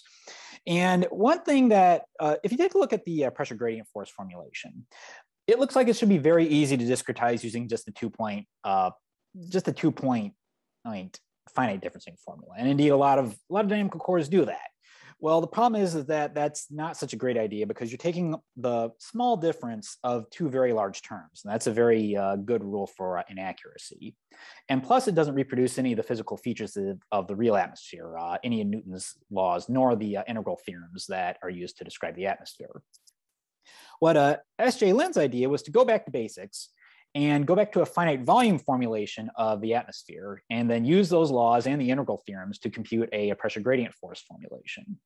And this has actually been this actually produced a very nice result, that the errors are lower with much less noise compared to traditional formulations of the pressure gradient force. This also has a couple of nice features. One is that it's purely horizontal. There is no spurious projection along coordinates. The pressure gradient force, it's equal and opposite on facing grid cells. In fact, this is recovering that same quantity, not just the same idea of finite volume fluxes. In this case, it's kind of like a momentum flux, but it also recovers the Newton's third law of motion. And furthermore, it's also curl-free in the absence of density gradient, so it doesn't create any false vorticity, which is another important thing you want to be able to do. Of course, now you have density variations, you get baroclinic vorticity generation, which is why we simulate supercell thunderstorms, but it does not create vorticity where it should not be creating vorticity, and that's a key point. So. The vertical levels within FE3. So FE3 could, in theory, use any vertical coordinate you would like as its reference coordinate. Well, what you get when you remap back onto your Eulerian reference levels. But most of the time we use a hybrid pressure coordinate within FE3 that's defined as AK and BK. One thing I want to point about FE3, which is true for most pressure coordinate dynamical cores, is that the top is K equals 1. It's a little bit of a shock to those of us who are coming from a Z coordinate world, like myself when I was in grad school. But yeah, but this is a common practice within pressure coordinate models. One thing I want to point out is that you could choose pretty much any AK and BK coefficients you want to create different sets of vertical levels to give you the resolution you want where you want it, and then stretch it out in the upper atmosphere. You see a couple of different levels here. These are GFS-like setups for our global shield model. A whole library of vertical levels of setup are defined in FV-ADA. But one thing I want to point out, especially when creating new ones, is that you need to be very careful when creating a new set of vertical levels.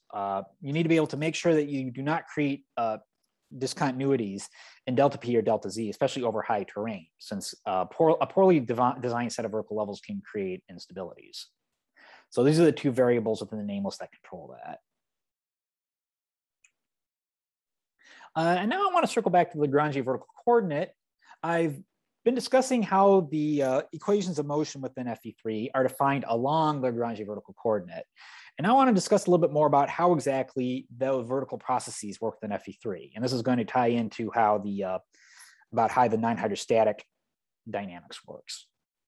So I mentioned earlier that the Lagrangian vertical coordinate, you have all these different impermeable layers impermeable Lagrangian surfaces between your layers that rise and fall and deform with the flow. And it's that deformation that represents the vertical motion and vertical advection within your equation, within your solver. And this is a couple of different big advantages. One of the big things is that there is no Courant number restriction on your flow. So here's an example from a global X shield model. This is a global cloud resolving model, which is a really cool thing I want to talk about more about on Friday. And we find in the lowest level that the W divided by DZ, there's about a 20 meter thick lowest layer. And this gives you a vertical Courant number ranging between plus to minus 10. And for an explicit solver, this would be unstable, but FE3 handles this with no problems. This is actually exacerbated in higher resolution in lower resolution in domains like the GFS or in our climate models. There's also no time splitting that we need to worry about within FE3. Computing delta P and delta Z is sufficient to be able to compute your vertical advection in these cases, which isn't to say that we don't have an explicit vertical advective variable, W, but that's designed to be consistent with the rest of the Lagrangian vertical dynamics. Now, what we do is we allow these Lagrangian levels to evolve over the course of your integration. And now you could conceivably do this forever. But however, what we want to do is we want to be able to remap back to the reference Eulerian coordinate to avoid the surfaces from becoming too distorted and to avoid your layers from becoming infinitesimally thin. That's the weaker stability condition that we have in the Lagrangian vertical coordinate, that delta P or the layers cannot cross. Oh, and here's simply an example of our numbers here in X shield. Here's our list of vertical remapping schemes. There's a lot, both piecewise parabolic method and the cubic spline are defined within FE3. One of the things, I don't want to go over all these different methods, especially for short range weather prediction. The differences are pretty small. One of the big things is that if you want to do chemistry modeling, I might recommend 8 for vertical remapping for tracers. Otherwise, I want to recommend that all the options use the same remapping scheme just to maintain consistency. And now I want to discuss the semi-implicit hydrostatic solver. So, so far, everything that I described applies both to hydrostatic and non-hydrostatic dynamics. And one of the great innovations that S.J. Lin had is that he designed the hydrostatic algorithm to be very consistent with the physical laws of motion, so that it could be relatively easily, and I want to say easy, not in terms of thought, but easy in terms of how it's implemented, to form the non-hydrostatic version of the solver. And the way that this is done is that we carry forward the forward dynamics as usual. So we integrate forward the quasi-horizontal advective terms as usual. We add 2 terms. We add a vertical velocity variable, W, and the interface height, Z. These are advected forward the way that all the other advected variables are. And these are advected consistently again with the other variables. So we maintain that consistency like for updraft helicity we saw earlier. And then we need to integrate the vertical pressure gradient force and the sound wave terms. And we want to make sure these are done implicitly to be able to be want to do this backwards in time and implicitly, so that A, it's consistent with the horizontal explicit but backwards in time pressure gradient force, that it's consistent with the vertical Lagrangian coordinate, which again is implicit in its advection, and that we don't have any Courant number restriction for the sound waves, which can give you very small Courant number restriction. And the way that we do that is we apply a semi-implicit solver. We form the equations that describe just the non-hydrostatic, the sound wave and pressure gradient point components in the vertical. And then we simultaneously solve for W and delta Z with those elastic and pressure gradient force terms integrated within them through our diagnosed P prime, which is a non-hydrostatic extension to the hydrostatic pressure or to the hydrostatic pressure in a layer. Now that's defined as a layer mean. We need to have P prime on the interfaces to be able to correctly calculate what our vertical pressure gradient force is going to be. So the way that we do that is consistent with what we're doing with the vertical remapping, is that we accurately interpolate that P prime, the non-hydrostatic pressure increment, to the interfaces using the same cubic spline that we use for the vertical remapping. So again, this is another example of the consistency that we see here within FV3 and taking advantage of the same design repeatedly, which is not just good for software design, it's also good scientifically because it's all essentially the same. It's all the same physics in the end. Now, this semi-implicit solver, the fact that it's implicit and backwards in time, it does introduce some weak damping onto the sound waves, but because these sound waves have a relatively weak meteorological importance, it's okay to do some damping of these vertically propagating sound waves. You want to make sure you don't want to eliminate them completely, certainly, because you need those sound waves to represent the expansion and contraction of the column. But but it is good to help damp them a little bit. Now, how exactly does all this work? And it seems kind of mysterious. One of the big things is that, and so it seems a little bit mysterious. The implementation is a little bit messy because tridiagonal solvers that are used for semi-implicit systems, they're a little messy. But I want to explain how exactly the dynamics works within the non-hydrostatic component. So right now we'll just focus on the vertical propagation processes and the vertical pressure gradient force. And remember that we're using a hybrid pressure coordinate so that the cell mass delta P, the hydrostatic pressure, is constant during sound wave processes. So let's say that you're integrating along, you're playing around with your non-hydrostatic dynamics, and you come to the point where you want to do the non-hydrostatic processes. The non-hydrostaticity is creating a pressure perturbation that's beyond that from the hydrostatic mass, which you compute through the ideal gas law. You can subtract off the hydrostatic component, which you call P star, you get the non-hydrostatic increment. And as those vertical gradients in the non-hydrostatic pressure, that's what creates vertical accelerations. That's what creates sound waves and vertically propagating gravity waves. And those vertical gradients, they create vertical accelerations in the layers above, in the layers within the solver. Those vertical accelerations, they act as straining or compression terms of each Lagrangian layer, which then alters the delta Z, the geometric thickness. And these are all adiabatic changes to delta Z. So you essentially plug that back into your ideal gas law, and you come up with a new non-hydrostatic pressure increment, which changes P prime, and then the whole process goes through again. And the reason why, and the fact that physically this all happens very, very rapidly. In the solver, we solve for all three of these simultaneously and implicitly, which allows us to take a reasonable time step. So that's basically in a nutshell how the non-hydrostatic dynamics work. And the fact that it is a relatively simple extension of the hydrostatic dynamics speaks to just how well the hydrostatic algorithm was originally designed. So before I move forward, do I have any, is there any questions before I keep going? There's no questions so far in Slack and chat. Please go ahead. Okay, great. So now I want to discuss the unfairly maligned and relatively poorly understood idea of numerical diffusion. And the way that some people express it is that I've actually had one reviewer call numerical diffusion a numerical drug. And I'm going to be blunt, that's stupid. And the reason why is that because all useful atmospheric models have to have some way of removing energy that is cascade to grid scales. because there is no atmospheric environmental prediction model that I'm aware of that can simulate the scales on which the molecular diffusion is explicitly resolved, which requires resolution, grid spacing about a centimeter. In a centimeter grid spacing is going to be pretty useless for a model that covers all of North America. We simply don't have a computer that big. So you need to have some way of removing that dissipative motion. And you can do that either through implicit damping or explicit damping. And beyond just that physical cascade to grid scale, models aren't perfect, and you get noise at boundaries, at discontinuities. Physical parameterizations go haywire. There's other solvers have computational noise, and they must be removed. And so this is an inescapable part of models, especially when you have discontinuities. And some of the dynamical cores are designed to preserve 2x modes very well. Well, you put them to resolve a discontinuity, and they do a very good job of preserving the noise that is generated by that discontinuity. So you need to remove that too.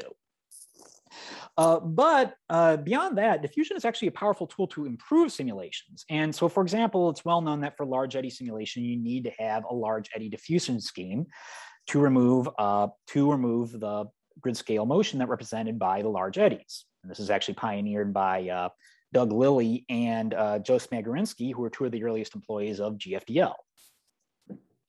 And furthermore, even at non-LES resolutions, you can use diffusion as a powerful tool to improve simulations. And we see this in a lot of cases. One of the most famous examples is our tropical cyclone simulations in a climate model. One of the reasons why GFDL was able to make one of the first models to simulate climatic trends in tropical cyclones is because we had a good representation of tropical cyclones that was by a good choice of how our diffusion was applied. So that's what the Zhao et al. 2012 article discusses. So FV3, as I mentioned, has a very wide range of use cases. So there's a lot of different diffusion options within it. The physical consistency with FV3 produces very few computational modes, and we can run it minimally diffusive, but you can get better forecast skill and better climate simulations by adding diffusion. And that's the reason why people add diffusion. It's not to cover things up, it's to make your forecast better. Amazing, the weather forecast model being used to improve forecasts, I know. Now, FV3 does not have any direct implicit diffusion to divergent modes. It treats those extremely accurately, but they cascade to the grid scale unimpeded, and so you physically need to remove those. And so we always add divergence damping within any simulation, no matter what resolution. Now, the rotational modes, traditionally those are damped implicitly by monotonic convection, but we add an explicit vorticity damping within FV3 that, for consistency, also damps the other variables. We have no explicit damping for tracers. I do want to point out that all implicit damping, except for vertical remapping, and all explicit diffusion is applied along Lagrangian surfaces, that is in the horizontal. There's no explicit vertical diffusion within FV3, and the vertical remapping is very accurate, so there's very little vertical diffusion as well. There's a whole host of options within FV3 to control the damping. I don't want to go all these in great detail, but I do want to mention that there's a number of different options that you can go through. I'll give some recommendations a little bit later for this, for convective scale. Needless to say is that you can always define the divergence damping and the vorticity damping and other damping separately. You have a host of other damping options, like we have this really neat way of restoring the KE, the kinetic energy that's damped by explicit diffusion. We can compute that, and we can restore it as heat, as basically thermally dissipated kinetic energy becomes heat, which allows us to conserve energy, and it can make storms stronger as well. We have a limiter for this because sometimes this can get a little haywire. I should point out that that limiter does not affect diabatic heating, so it makes no difference for how much heating is coming from your physics. We have a simplified nonlinear Smagorinsky damping. This is optional. We do have a 2 delta Z momentum energy mass conserving filter, which is useful. We have an option that's new in the most recent versions of FV3 called SG cutoff. This allows us to control how it's applied above a certain level. It's usually applied in the stratosphere to be able to damp out some of the weird stuff that goes on up there. And as I mentioned earlier, I don't have time to get into all the details of that. It's described quite a bit in the documentation, so I recommend you take a look. But I do recommend that the 2 delta Z filter, which is applied just before applying the physics, is not necessarily part of the dynamical core. but it is very useful for damping any of the weird stuff that can go on up the upper boundary and within the stratosphere. All sorts of different weird shear layers can appear. And it's very useful for helping improve the stability of simulation, especially when you have a well-resolved stratosphere. The upper boundary, since we're using a upper boundary that has a fixed pressure and not a fixed height, that can greatly reduce the gravity wave reflection, and thereby means that you don't need as many sponge layers to be able to damp reflections of the upper boundary. But now with that said, we do have some powerful methods for controlling that. Typically in the past, the sponge layers only applied in the top 2 layers of the domain, and layers K1 and K2. There is an option in the latest, I believe in the latest SRW release, that's used in the current GFS and GFS ensemble, to apply damping, that damping layer, which is a strong second order damping, to a number of different layers all above a certain pressure, defined by RF cutoff, which also defines the Rayleigh damping that's used as well.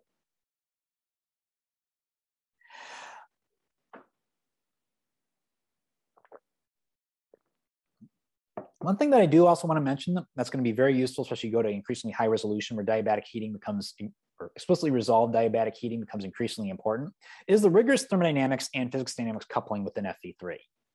Now, as I mentioned earlier, the mass, delta P, this includes the mass of the water vapor and all of the microphysical condensates. So basically, yeah, liquid water, ice, water cloud, grapple, hail, and rainwater. Plus, and you can extend this to define if you have extra rain quantities like our partners at NASA Goddard do. And this gives us a lot of advantages, that in particular being that condensate loading and the moist mass effects are baked into the dynamical core. So you don't need to do anything special to enable those. Now, it does make applying the physics tendencies, especially the tracer tendencies, a little bit more challenging. So the driver, the physics driver that we've set up for FE3, it does have a very good way of showing how to do that. Also, in the non-hydrostatic solver, at least, FE3 incorporates the heat content of the water vapor and the condensates in all adiabatic processes and in the diabatic heating. And this is quite a bit more rigorous than what is traditionally done, which the heat capacity of air, which is important for a lot of different processes, especially in the non-hydrostatic solver, is assumed to be constant and strictly the value for the air. And in some fine scale tendencies, the amount of condensates and water vapor can be quite a lot, which can give you a distinct change to the heat content of that whole grid cell. That full heat contact is also used in the diabatic heating, so we can apply it consistently with the dynamics. And that the diabatic heating is applied in a way using the heat capacity that's consistent for the dynamics being used. In the hydrostatic solver, delta P is constant, the hydrostatic pressure is constant. And it's delta Z, which is a diagnostic variable. That depends on your heat, on your temperature of the grid cell through the hypsometric equation. So we heat under constant pressure. Now in the non-hydrostatic solver, delta P is constant, but the full pressure, the non-hydrostatic pressure, is not during heating. It's delta Z that's constant. So by the ideal gas law, pressure does change, and we want to apply constant volume heating instead. And there's a transformation within the dynamics that the dynamics that allows you to do that. Oh, well, one other thing is that recently I've seen some of the other dynamical cores out there. They started using the same sort of rigorous thermodynamics, especially the variable heat capacities that we're using. It brings to mind the old adage that imitation is the sincerest form of flattery. So you can see a lot more information about this. Linjiang Zhou gave an excellent presentation at last year's medium range weather workshop, in which we had an extra half hour to describe this. I want to briefly describe a couple of debugging diagnostic options that'll be quite useful. The print frequency option, it prints out a lot of different global integrals at a different frequency, either in hours or time steps. It prints out a lot of information that shows a lot about the basic health of the solver, or whether things are going haywire, or whether the simulation is getting a little off balance in terms of how much water is in the atmosphere, for instance. Or at the very least, it just gives you something to watch while the model is running. Range warn, this is a nice debugging capability that will check periodically to see where values are, of the different solution variables are going on. And if something's out of range, it will print out different values, including their location in terms of the latitude, longitude, and height. And this is very useful for debugging. If you have a very difficult problem to debug, you can use this FV debug option. It'll print out a lot of information that that can really help debug a difficult problem. There's a lot of other diagnostic quantity capabilities as well. There's this nice column sounding output that's in the most recent releases of FV3. You can output forecast soundings of this. So you can output text soundings in the University of Wyoming format for every radio sound location in North America, for instance. Or you can just output the solver every acoustic time step for debugging at a certain location. Also, you can take a look at some of the advanced quantities from the history files to the diagnostics manager or the restart files themselves, which are very useful for debugging too. Finally, some thoughts about model development. One thing I want to point out is that if you're designing a model, physics and dynamics must be designed together. You cannot simply just pick and choose a bunch of different model components or parameterizations, cram them all together and expect to get a good result. It takes a lot of work to design things together. In particular, this is true for physical parameterizations, the mix and match, or M&F&M we call it. That doesn't really work. You really need to pick a couple of parameterizations and try to develop them together as well as with your dynamics to get the best result. And in particular, you can't really transplant physics between one model to the other and expect good results.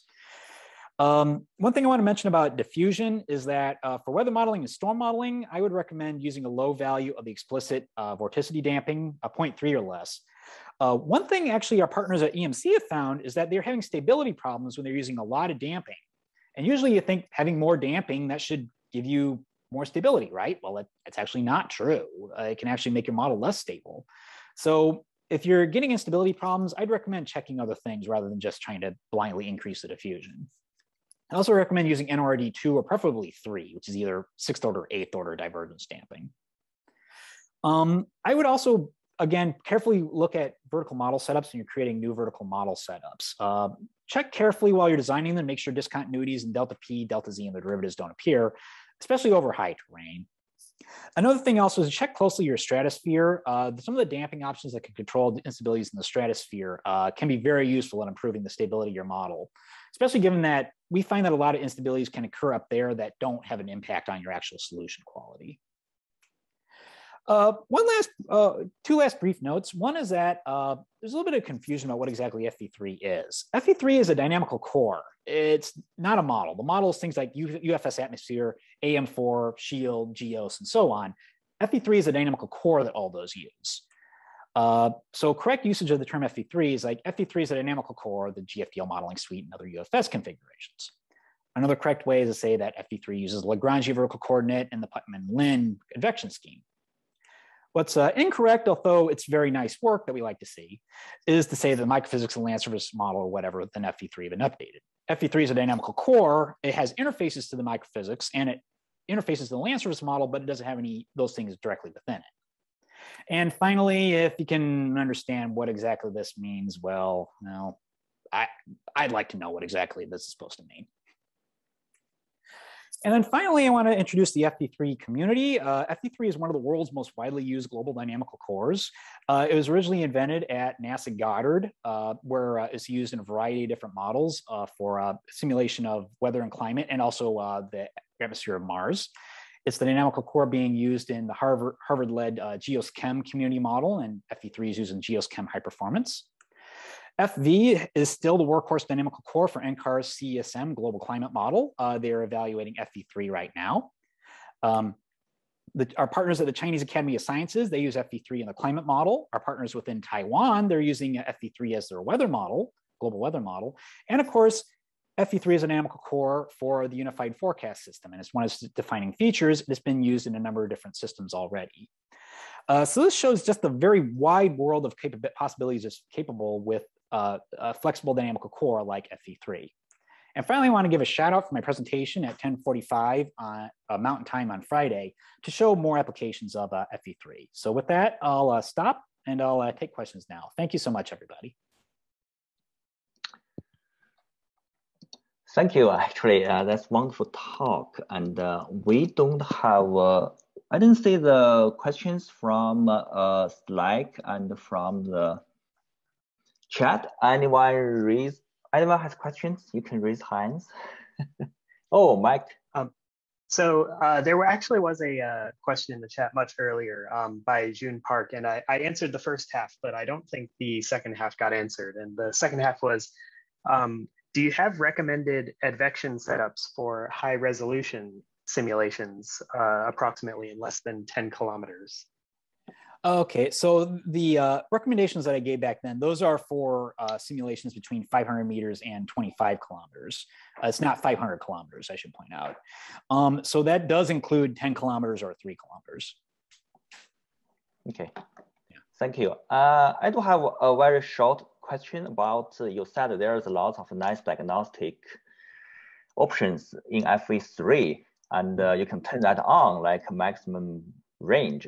But do you have a document to explain what we see when we turn that on? Because there's lots of information. So which means maybe will be very helpful for at least a general user like me. I'm not a dynamics developer, but I do want to say actually my model forecast is stable and looks nice. Oh, sure. So there's nothing particularly special about all these about the diagnostics. So you can see them right here on the right. So I mean, some of them are a little cryptic, like ZS, that means surface elevation. But some of the things like mean dry surface pressure, that's basically the mass of dry air within the atmosphere. Total water vapor, that's basically the global integral of water vapor within your domain. And we had that for the microphysical species as well. Those are things like maximum, minimum winds, including vertical velocity, maximum, minimum temperature, maximum, minimum vertical velocity, sea level pressure in the Atlantic, an estimate of 500 millibar height if you use a global domain, and so on. Okay, great. Thank you. Is this the FV3 document section 5.13, chapter 7 has more details on this one? This information? Yeah, it has information about the vertical coordinate. I mean, I haven't written a documentation that explains precisely what the output means, no. But okay. Yeah. Okay. Yeah. But okay, I mean, if you do have any questions, yeah, then feel free to, anybody can feel free to email me at any time. Okay, great. Thank you. Okay, so, thank you very much. And let's continue our training, and our next lecture will be the overview of the FV3 limited area model functionality by Jacob Colley from EMC. Okay, Jacob, please go ahead, share your screen. Well, all right, I will do so.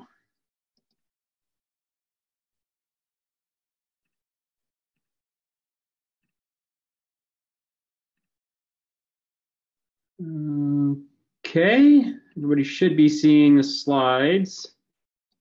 Yes, it looks good. Okay. Thank you. Looks good. Okay, great. All right. Thank you. Following on the heels of a nice overview of the dynamic core, we'll now dive into the limited area model functionality. So I want to just acknowledge there's a big group of folks that have been working on a variety of aspects of the limited area model capability. I'm here just kind of reviewing some of the results and some of the details that underpin the limited area model functionality and capability, but it was really a wider effort. And if you're interested in all the details associated with getting that capability underway, as well as some tests, there is a manuscript out in James. The link is there, and I believe I'll refer to it at the last slide too, but these slides should be available to everybody as well. So for those who want more details, that's the place to go. Okay, so some motivation. FV3 originally a global dynamic core, and it had a couple nice refinement capabilities, notably with a Schmidt transformation as well as nesting capability. And however, for limited area, let me back up. For convection allowing model applications, one doesn't necessarily need a limited area model capability. You know, you can run the global version and apply one of those local refinement techniques, and you can get a very nice forecast at fine resolution over your area of interest. However, for operational applications, and even for some research and development applications, sometimes it's more convenient to have a limited area model capability. And then for operational applications, we really do need a limited area option. And so, you know, in some sense, this may be a little bit obvious for some, but there are also some minutiae associated with the operational NWP that gets a little bit more complicated, and I'll try to explain that here. So one, the obvious one is it just doesn't require as much in terms of resources running a limited area option. You don't necessarily have to run a global model alongside it, you know, so you don't have that additional overhead. You may also, you know, if you're wanting to run, you know, global with a nest as well, you should also probably be concerned with the quality of the forecast of the global model, since it's providing the initial and lateral boundary, or excuse me, the lateral boundary conditions and any sorts of two-way feedback interaction therein. You know, you want to make sure that you have a fine quality global forecast as well. So in some sense, there's a little bit of additional overhead in terms of you know, maybe perhaps developer focus. Nonetheless, there's a computational point there to be made. Second item is for rapid update data assimilation. For now, speaking from the operational perspective, so I myself work at the Environmental Modeling Center, and what we're working on is development of the rapid refresh forecast system. And I'll have a talk on that, kind of going over the overview of that later this week, where the SRW is underpinning that effort. So just as a quick example, when we do a rapid update data assimilation type application, we have, you know, we run the model as soon as we can with the observations that we have. And so, you know, at first one may think, you know, okay, well, what if we, you know, we may get a better forecast if we run global with a nest for something like the HER. And in fact, it's a little bit hard to do, because if we were to do that, you know, it might be nice to say try to run the GFS and the HER at the same time. The problem is that the 12Z GFS actually waits quite a while to get late arriving observations. And that's in part because its focus area is medium range. And so, you know, for high resolution rapid update applications, we're very much focused on the shorter term and high impact weather within the short term. As such, we want to start the model running and do the analysis as fast as possible. So here is just an example. We note that the 12Z HER generally on average about starts, say for a 12Z cycle, starts running at 1223Z, and the 12Z GFS actually starts running at around 1445Z. So instead of running two global models, which would be for GFS and something to provide you know, the lateral boundaries for the HER, a limited area model just cuts that out and makes it a lot more feasible and a lot less computationally demanding. Now, of course, there is some potential issues here. You know, what do you lose when you go to a limited area option? And one, so that's just kind of highlighting that there, and that's something we can certainly quantify under the context of this new modeling framework, since we have a diverse set of capabilities now that allow us to test this. So let's talk a little bit about constructing the lateral boundary conditions themselves. So here's just a little cartoon of what this looks like. There are a couple steps involved here. So obviously you need to generate the lateral boundary conditions and read the external data.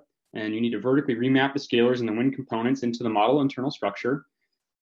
The regional boundary requires fields to have 3 or 4 rows of data outside the integration domain. And that's what you'll see on the right. And I'll kind of explain a little bit of that in a moment here. The extra rows and columns are needed for horizontal derivatives. And then we need an extra row here. We need 4th row pressure to vertically remap the wind on the 3rd cell edge in the boundary. And so we have 2 pre-processing steps. The first pre-processing step creates the grid's horizontal specification file. I think we reviewed some of that today. So this is like orography, as well as static surface files. And the second step, you know, in our case, we're using output from the operational GFS, and those are the results that will be shown throughout this talk to generate atmosphere, surface, and other boundary files. So what's sitting in these lateral boundary conditions? Well, we have the pressure depth and geometric depth of the model layers, virtual potential temperature, vertical velocity. There is horizontal 2D divergence, although we currently set that to 0. The D grid and C grid U and V wind components, and those are annotated. And a general 4D array holding all the tracers that are available in the boundary data. So this could be something like hydrometeors, for example. I think the next thing I just kind of want to highlight here is that in this little cartoon, hopefully you can see my mouse. that area that just says integration domain, you can imagine, this is where, you're actually seeing or viewing your forecast output. This is where the model is solving the equations and marching forward in time. And it's a little bit exaggerated here so that you can see, what the lateral boundary cells actually look like, okay? And so that's kind of how things are annotated here. And we'll see similar plots like this throughout the talk. Okay, now, one nice convenient aspect. Conceptually, the lateral boundaries are handled in the limited area modeling functionality in the same way that they are for the nest configuration. So this is rather convenient in terms of coding this up. We were able to borrow and leverage a lot of the same logic or similar logic. And it'll also allowed for some straightforward comparisons to be made, both in terms of making sure that things are functional, and then also in terms of doing some clean comparisons between nesting and limited area modeling capabilities. Some things to think about. So here, the way that this is done is the states are prescribed along the edges of the integration domain. The limited area model does, depending, it updates, the boundaries are updated at a frequency at which you specify based on the source input data. So, this could be 1 hourly or 3 hourly. So that's much less frequency than what you would get from a nest capability. And it's also, of course, not possible for two-way feedback in the limited area model context. And so this brings us to an interesting research question, which is, how does a LAM or limited area model capability compare to nesting? So a little while ago, we did about a month-long series of tests and comparison as a part of some work with the Hazardous Weather Testbed Spring Forecast Experiment. And we were able to leverage that testbed framework to compare our two-way nest and a limited area model capability. But before we get into some of those comparisons that were done over a case of 30 days, we just wanted to take a look, more sanity checks here, comparing the limited area model in the upper left, the one-way nest capability and a two-way nest capability for this specific forecast time. Take a look around the boundary edges. And here we're looking at 12-hour accumulated precipitation on the bottom, and then 12-hour wind speed forecast at model layer 4, which is about, in this particular configuration, 267 HPA, fairly high up in the model atmosphere.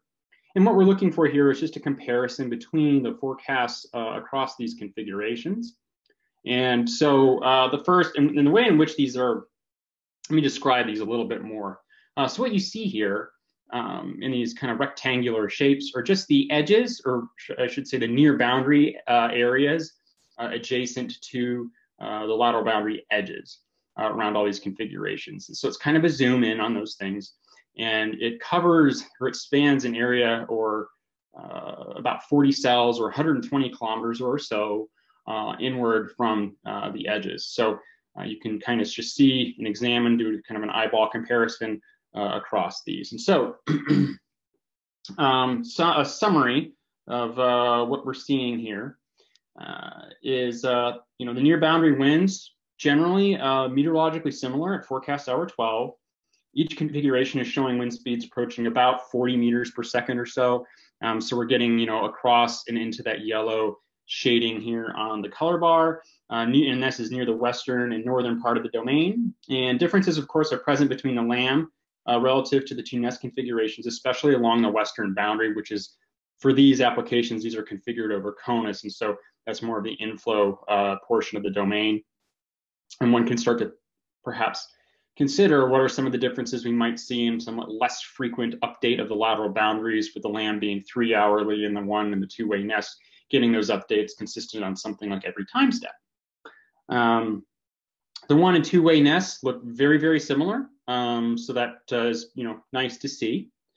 And then in terms of precipitation, forecasts there, largely similar across all simulations, generally speaking, prominent features are in mostly similar locations. So you can look on the northern edge here and see that, these precip maxima on the northern part of the near boundary portions of the domain, generally similar. Nothing really stands out in particular. Same thing across the southern portion of the domain. We do see some differences on the western boundary, which is somewhat consistent with what we see in the wind fields. And what we'll do here is just take a zoom in on where this red box is here, just to take a closer look on the next slide.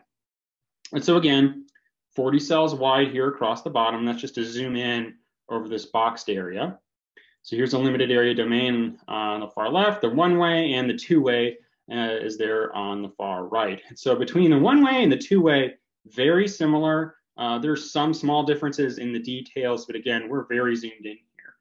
And then with the limited area model, again, the differences between the limited area and the nest configurations are, a little bit bigger, but qualitatively, the relative maxima are all in similar locations, although some differences do exist. Stepping back and looking at this gives us some confidence that the limited area model configuration is indeed configured correctly. We shouldn't expect identical behavior between the nest configurations, owing to some of those limitations that a limited area modeling capability does have inherent in its design.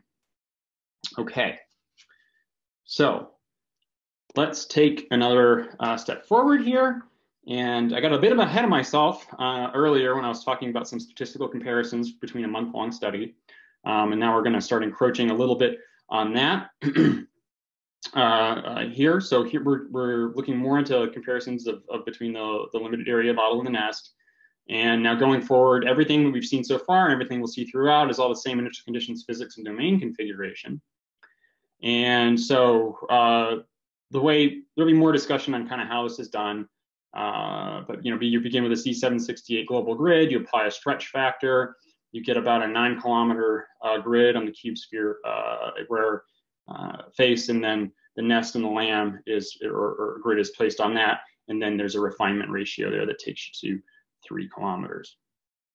Okay, so the only difference here now, going into these next set of slides, so we'll talk about computational performance and then that tests over a longer period of time, is the nest configuration and the fact that the nest does have two-way feedback in the following configurations. So two-way feedback is now turned on, and we're not looking at the one-way anymore. Part of the motivation for that is that the overhead for running two-way relative to one-way is very small, and any benefits, and given that some of the benefits you may get from two-way nest, it's generally the more commonly applied application if someone were to run global with a nest. Okay, so let's talk about computational performance. This one, again, probably no surprise to most folks here that the limited area model is, has much better computational performance than running global with a nest for fairly obvious reasons. One, not need to run an extra global forecast model for limited area application. And so this is done at 3 kilometers over CONUS. And we're just looking at 24-hour forecast clock times here. So the clock times are total amount of time it took the model to run is on the y-axis. On the x-axis is the total number of tasks. And we turned off model history writes just to eliminate any overhead associated with I/O. So this is just pure, integration time. And so one thing that stands out is that the limited area model completes in about half the amount of time of the nest for a given number of tasks. So that's a big item there. And then the LAM also uses less than half the tasks that the nest needs for completing in a given amount of time. So for example, if you need your forecast to finish, say somewhere around, say 1300 seconds, for the limited area model, you'd be using about, this is a bit of a coincidence maybe, but 1300 tasks to do so. But for the nest configuration, you're approaching maybe 3,500 tasks. So big difference there, considerably more efficient. So some forecast performance. So also running over about a 30-day period. We'll take a look here at first at some precipitation. This is a performance diagram. Most folks are probably familiar with these, but just in case you're not, it's a really nice way to consolidate and bring together a variety of categorical forecast statistics into one nice summary plot. Probability of detection is on the Y, success ratio is on the X-axis, shaded is critical success index, and in the dashed lines, you have frequency bias.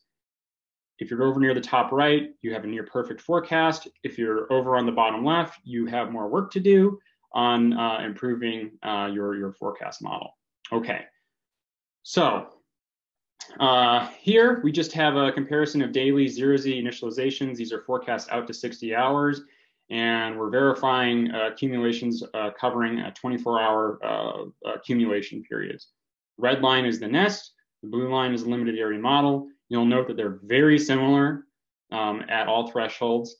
So as we get heavier, the skills start to decrease. You'll note that the LAM has slightly less skill or poorer performance, especially in these higher thresholds, but overall, very similar. So moving on to the next one, fraction skill score.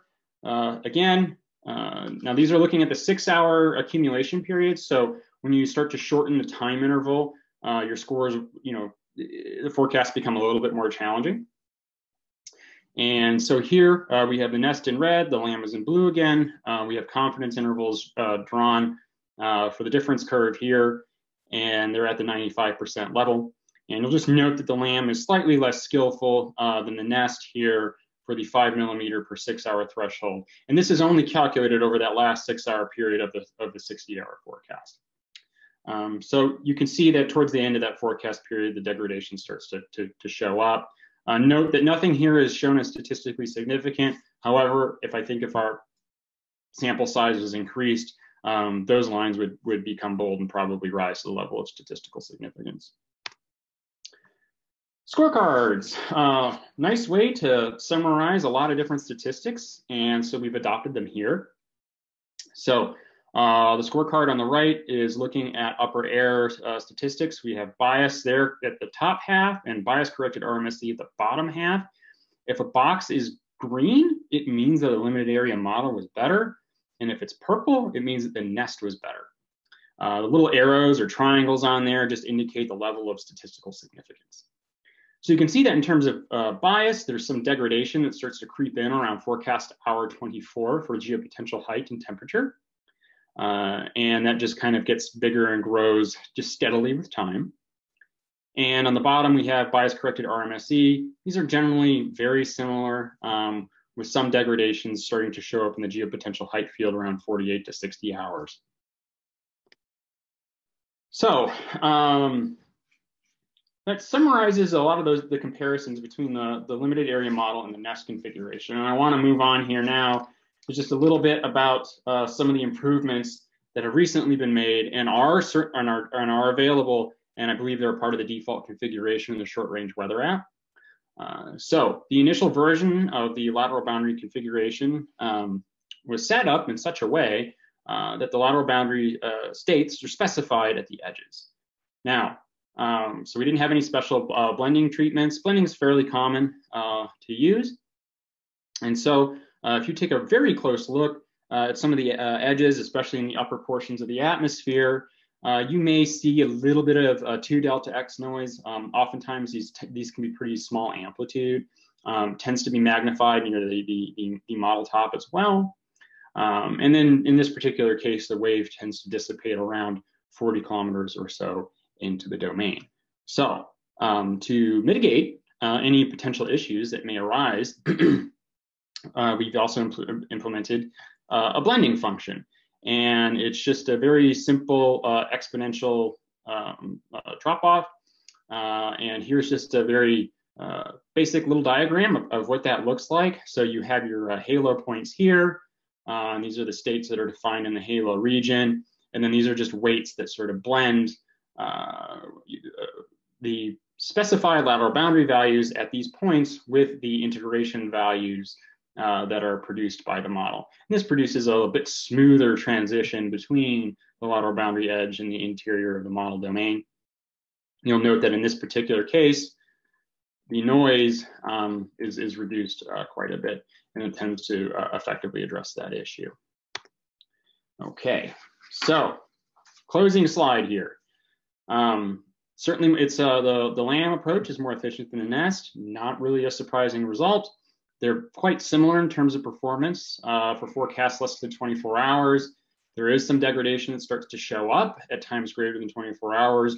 We saw that in terms of the upper air bias scores and then some degradation in the precipitation.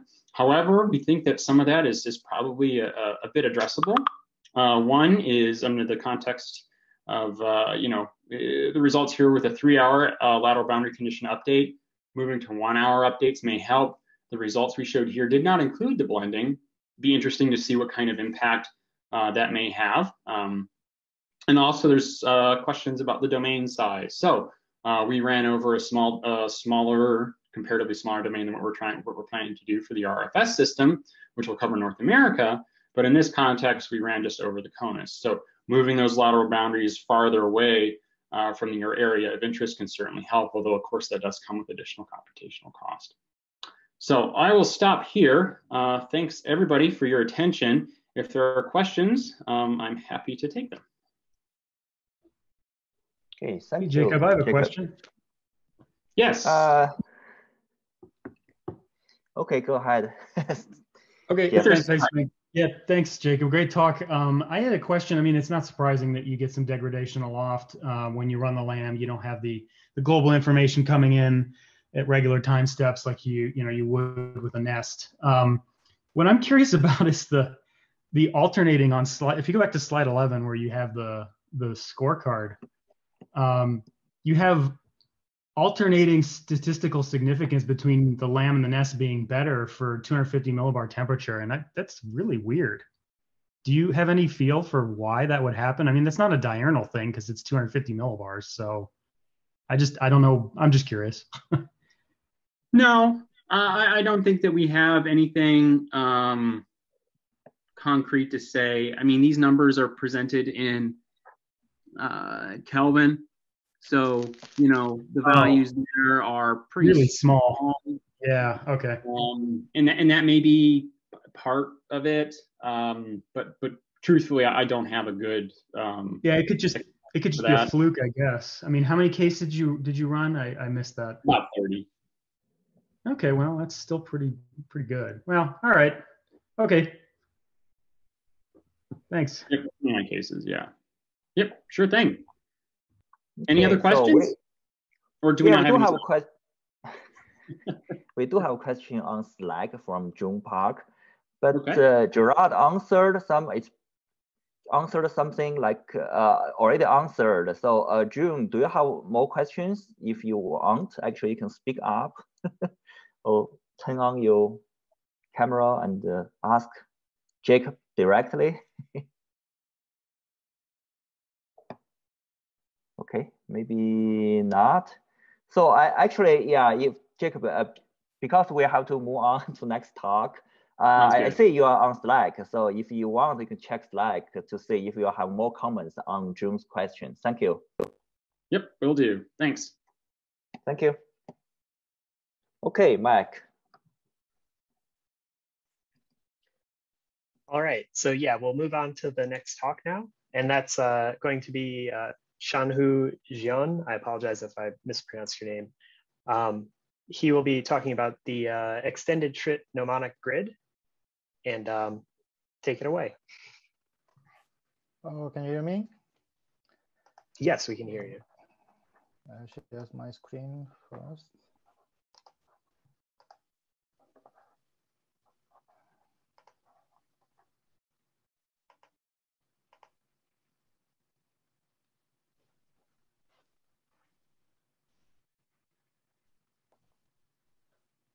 Okay, hello everyone. My name is Shanhu Jian at NOAA EMC, Environmental Modeling Center. I'll present the extended Schmidt mnemonic grid called ESG grid in the UFS Short Range Weather App. I mainly focus on how to use the ESG grid in the Short Range Weather App in my presentation. I will start from explaining the concepts of the standard Schmidt grid refinement and the ESG grid. In FV3, using the standard Schmidt grid, the global domain is comprised of 6 tiles. A regional domain is created with the nesting capability of the FV3 grid. For a regional domain, tile 6 is used as its parent domain. The regional domain as a child is assigned to tile 7. The resolution of tile 7 in the standard Schmidt refinement is determined by the resolution of the parent domain, tile 6, and the refinement ratio, it is typically 3. The ESG grid does not use the parent tile to generate a regional domain. It is a standalone grid with halos for the lateral boundary conditions. However, it is still regarded as tile 7 in FV3 for the consistency of the grid numbering. The ESG grid stretches the regional domain over the globe using 2 grid factors, kappa and A. Geometrically, kappa is the Gaussian curvature of the initial constant curvature surface. By defining kappa with S square, kappa can be a negative value easily. The harmonic grid is well defined on a surface of constant negative kappa as it is on the sphere. Negative kappa surface is called a hyperbolic plane or pseudosphere with an imaginary radius. Negative kappa value helps create more uniformity across the domain, particularly in the edges of the domain. Another parameter A is defined by kappa times B. Here, B is the spacing parameter. The smaller value of B creates a more tightly spaced grid at the edge of the domain. In the former version of the ESG grid generator, these 2 factors were specified explicitly in the name list. But in the latest version, these 2 factors are automatically optimized jointly according to some objective criteria by the ESG grid generator. The optimal solution depends on both the size of the domain and its aspect ratio. So we don't need to worry about these 2 factors now. In the UFS Short Range Weather App, input grids are different from output grids. This is the characteristics of the UFS weather model called right component. As the input grid, user can select either ESG grid or the standard Schmidt refinement, which is called GFDL grid in the Short Range Weather App.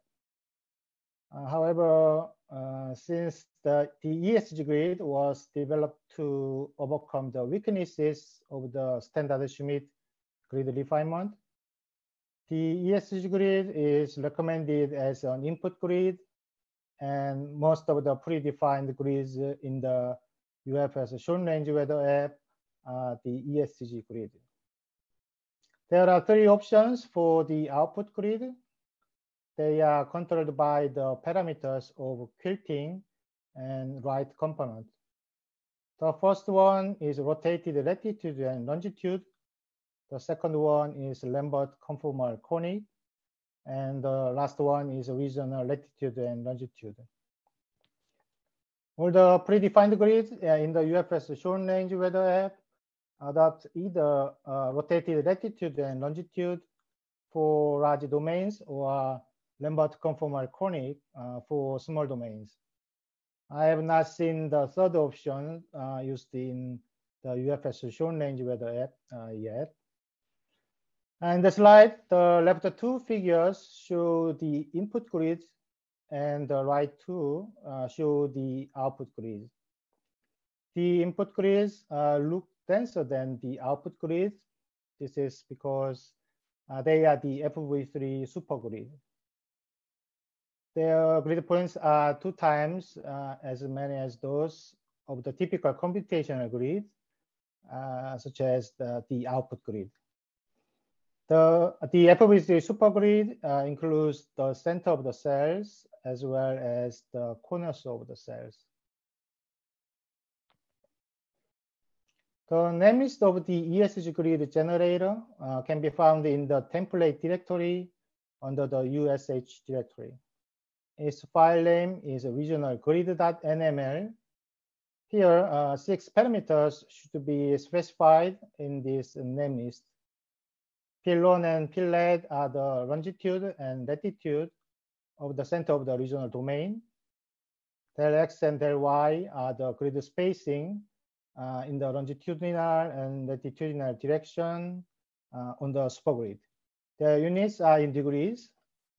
Lx and Ly are the number of cells in the longitudinal and latitudinal direction on the supergrid from the bottom left corner of the regional domain to the center. Since they indicate the distance to the left side, they have the negative signs. These 6 parameters are filled in by the scripts with the input parameters when the make grid task runs in the workflow. So we don't need to input them explicitly to the template file. The panel on the bottom shows an example of how the name list is filled in the workflow. These input parameters are specified in the configuration file or predefined grid parameter file, set predefined grid parameters.sh. This slide shows the flow to generate an ESG grid in the UFS Short Range Weather App. The first panel on the left shows how the workflow is set up by the workflow generation script. I will not explain its steps in detail here, but I'd like to show you the order of the configuration scripts. In the previous slide, I mentioned the name list parameters would be calculated from the values in the configuration and predefined grid parameter files. As you can see, the workflow generation script reads the configuration scripts in the order of configure default.sh, configure.sh, and set predefined grid parameters.sh. If you want to change the default values of the input parameters in the configure default.sh, you should not modify them in this file directly. Instead, you can specify them with the new values in the configure.sh. When the grid parameters are set in both scripts of configure.sh and set predefined grid parameters.sh, the parameters in configure.sh will be replaced with those in set predefined grid parameters.sh, except for some computational parameters. I'll explain it later. The second panel shows the flow chart of the Short Range Weather App workflow. The make grid task runs at the very beginning of the workflow. It is optional, so we can select if the make grid task runs or is skipped if you have a predefined grid in the workflow. The third panel shows the make grid task in detail. So as you can see, the make grid task has 2 options for the ESG grid and the standard Schmidt grid refinement. This is named the GFDL grid here. The make grid task generates 3 grid files with different numbers of halos, halo 3, 4, and 6 at the end of the task. The UFS Short Range Weather App provides the 18 free defined grids for users' convenience.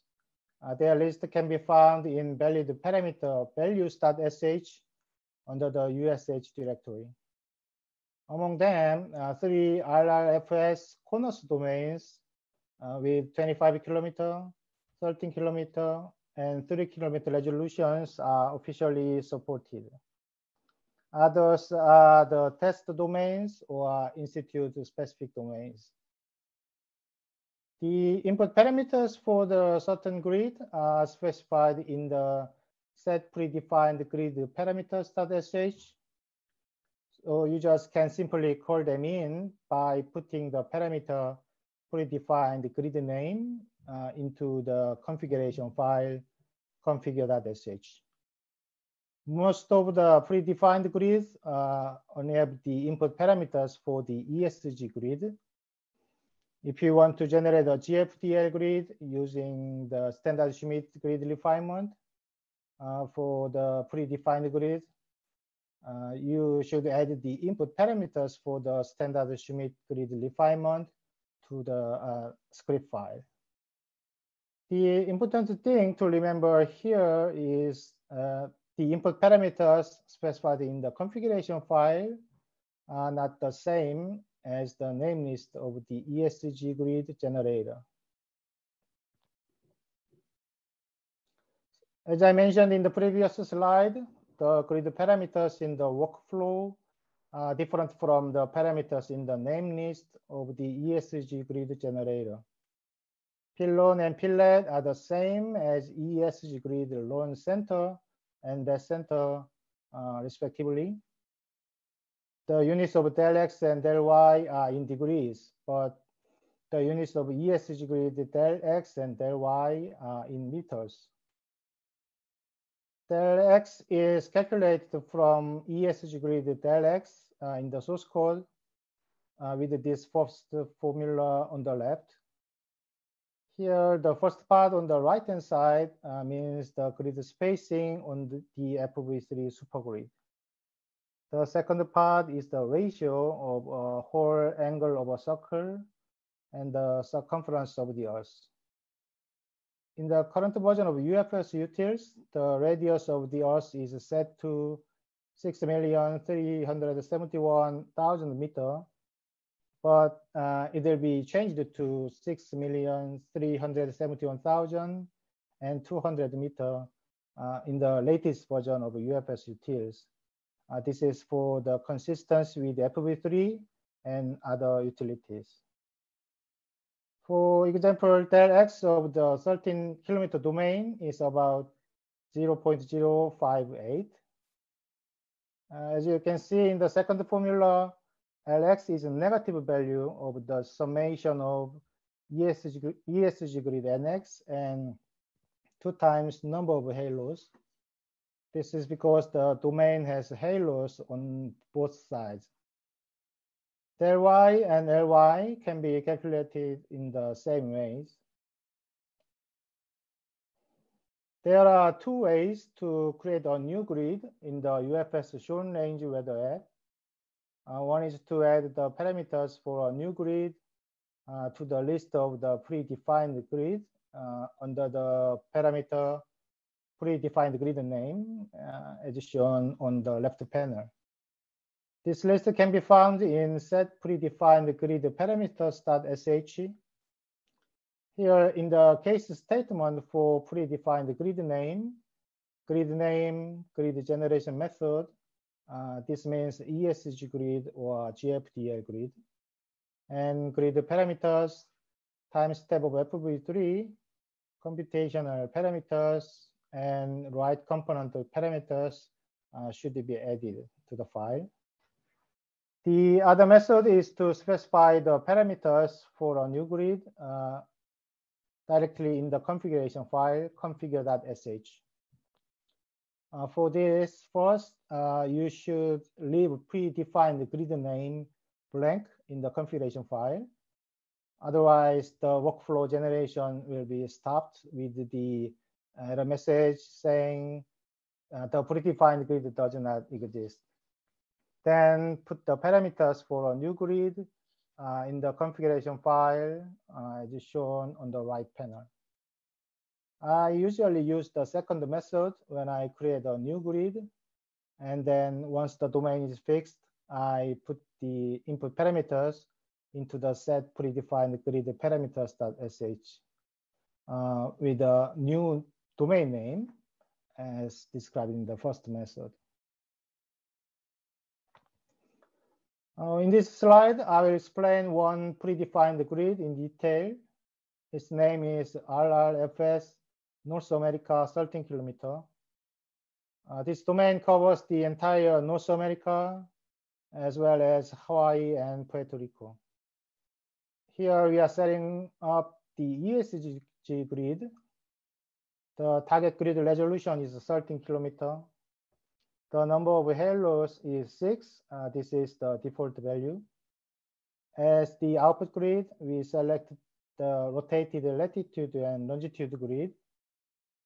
On the right panel in black, some parameters are set with the values of the table on the left. In addition, ESG grid NX and NY are determined by the extent of the domain.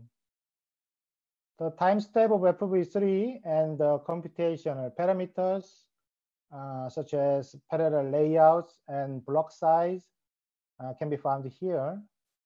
However, as you can see, they are just default values. If you set these parameters in the configuration file separately, these values in set predefined grid parameters.sh will not be used. The reason why these values are located here is that they are the domain specific values, so they are not changed in most of the experiments. In this slide, the left panel shows the boundaries of the final RRFS North America 13-kilometer domain for the ESG grid and rotated latitude and longitude grid. Additionally, I set the standard Schmidt grid refinement just for comparison. Once all the parameters are specified, you can test the new grid in the workflow.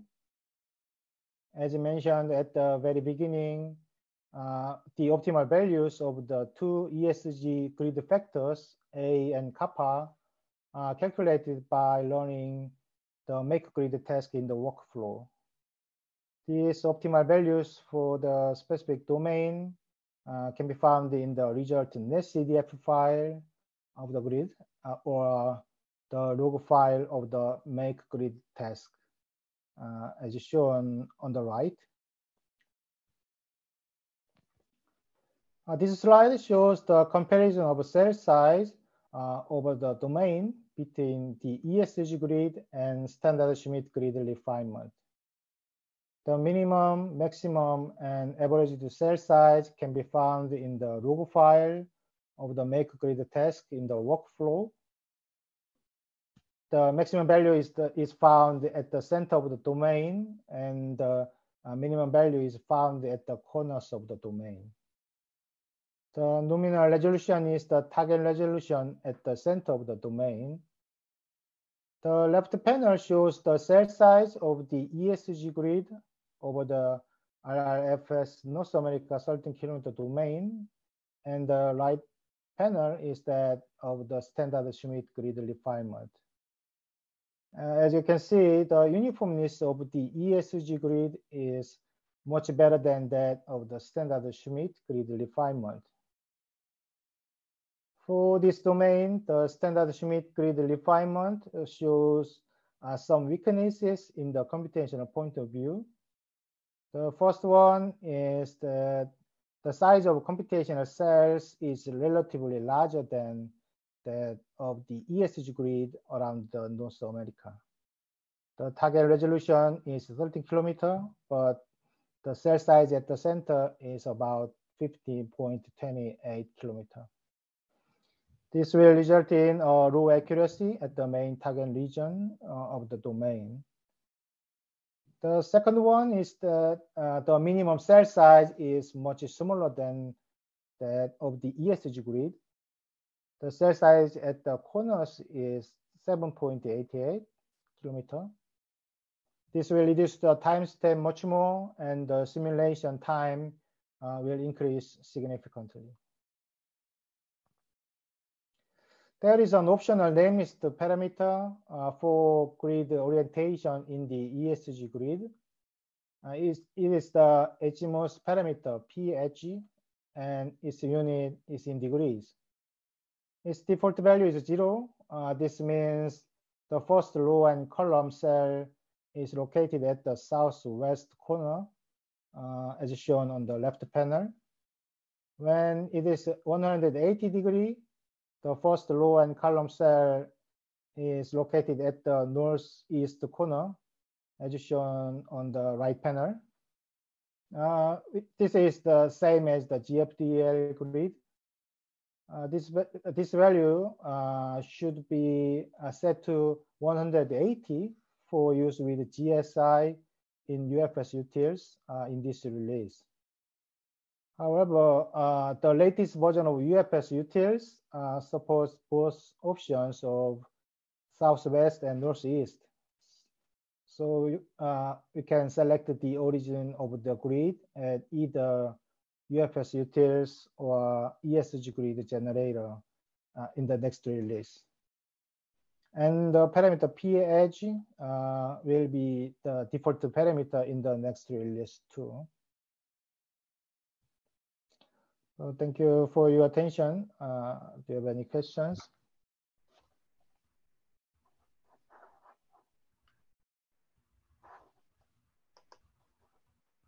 I just had one additional comment on that PASI parameter. That was actually added as a required parameter recently in the develop branch due to the rotation in the RFS North America domains. So now when you set up a run, if you don't choose the predefined domain, then that PASI parameter has to be defined, even if it's 0. So just a heads up for anyone that's going to be using the develop branch.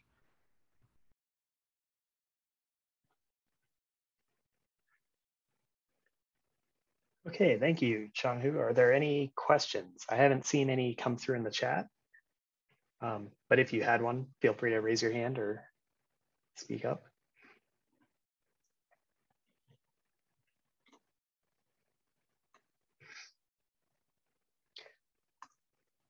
Okay, and again, if you have questions later, please feel free to ask them in the chat. I'll be keeping track of any answers that, or questions that go unanswered. So hopefully we can get them all answered over the course of the week. Our last talk for this morning or afternoon now in local time will be by Gerard Katefian.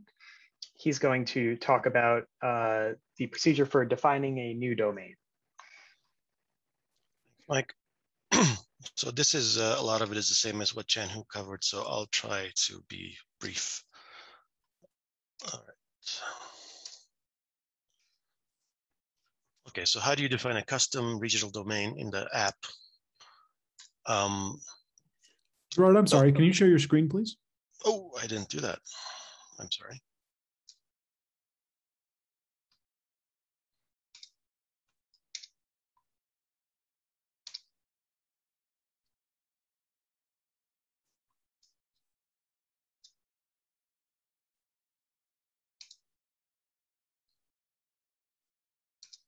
Okay, how's that? Yes, we can see it now. Thanks. Okay, so we have two ways of generating grids. What I've said, the GFDL grid method, the original from GFDL, and then the ESG grid method. I don't know if I should cover this again since it was covered. But I'll do it really fast. So the GFD grid method, it first sets up a global grid, a cubed sphere global grid, then takes tile 6 of that, and within tile 6, it extracts a sub-region of it, which is specified by the user, depending on, I start, I end, J start, J end. And that'll be used as your regional grid. The rest of the global grid is thrown away. You don't need that anymore. And it does have the same stretching factors and refine ratio that you have if you're doing like a nested run that Jacob talked about a little bit. So you can use that to make your grid more to the resolution that you want. But the ESG grid can do a lot better than that in terms of its uniformity. And as Chang-Hu said, that helps both the physics and the time step. You have a uniform time step because your grid size is the same over the domain. And by the way, the way the ESG grid does this is because it can do it is because it doesn't have to meet the requirement that it meet other tiles and cover the globe. It's a regional grid, so it can just take whatever shape it wants to optimize the uniformity of the grid cell size. So when you're setting up a new grid, the first thing you want to specify is the grid generation method, either a GFDL grid or an ESG grid. So you specify that. Then there's this other parameter that there were some questions about, so I'll talk about that a little bit, halo blend. And this is the blending that Jacob was referring to. So just to give some background, there are 4 halo cells that are on the outside of your domain. That's where the boundary conditions come in. This is not that. On the inside of your domain, there's by default halo blend is set to 10. There's a region over which that exponential blending function that Jacob showed is used to blend the solution from your external model with the one that the FE3 LAM has generated. And that's to get rid of those oscillations that you can get, which are due to the mismatch between the external and internal solutions. And so you can play around with that number if you want. You can use more than 10 cells if you wish. Okay, yeah, this should, I don't know if it was me, I wouldn't call this a halo because then you think of the outer halo. I would call it some kind of region, but anyway. Chan-Hu covered these as well, so I'll just go through them quickly. If you're going to set up an ESG grid, first make sure that your predefined grid name variable is not specified in your config.sh file, because if you, by default, that's set to a blank value. If you have it set to something, it'll go use that grid. It'll ignore your settings for your custom grid. So the first thing you want to specify for grid generation method is ESG grid. Then you can specify your center, longitude and latitude, your delta X and delta Y. These are in meters dimensions, like if you're doing a 25-kilometer grid, you'd set it to 25,000, both of them. So X and Y, right now, they approximately correspond to the west to east and south to north directions because we don't have that PASI parameter in the release. But if that was in there, then the whole grid could rotate about an axis through its center, and that would make X and Y not align. But you would still use, if you wanted a 25-kilometer grid, you'd still set them to 25 or 3 kilometers or whatever. You'd set it to 3,000. Okay, ESG grid NX and ESG grid NY are the number of grid cells in the X and Y directions. And then there's final thing, ESG grid wide halo width. It's just this parameter that it's sort of a legacy thing where what we do is we first create a grid that has 6 external halo cells and then shave it down because that was the procedure we needed for the GFDL grid. I'm not really sure if we need to do that anymore, but it's just in there so that the same code can be used for both grids. So just leave it set to 6 and it should be okay. You don't need to change that one. Okay, now this one nobody's covered yet, so it's good that I have it. So the right component grid, what is it? So this is the grid to which the output fields are interpolated before writing them to files. So when you look at the netcdf files in the output, those are not on the native grid. They're on this thing called the right component grid. And then this interpolation and then the writing of the files to disk is done by something called the write component. I think it's called a component because it's a component of NEMS, but somebody can correct me on that if I'm wrong. And why do we need to do this?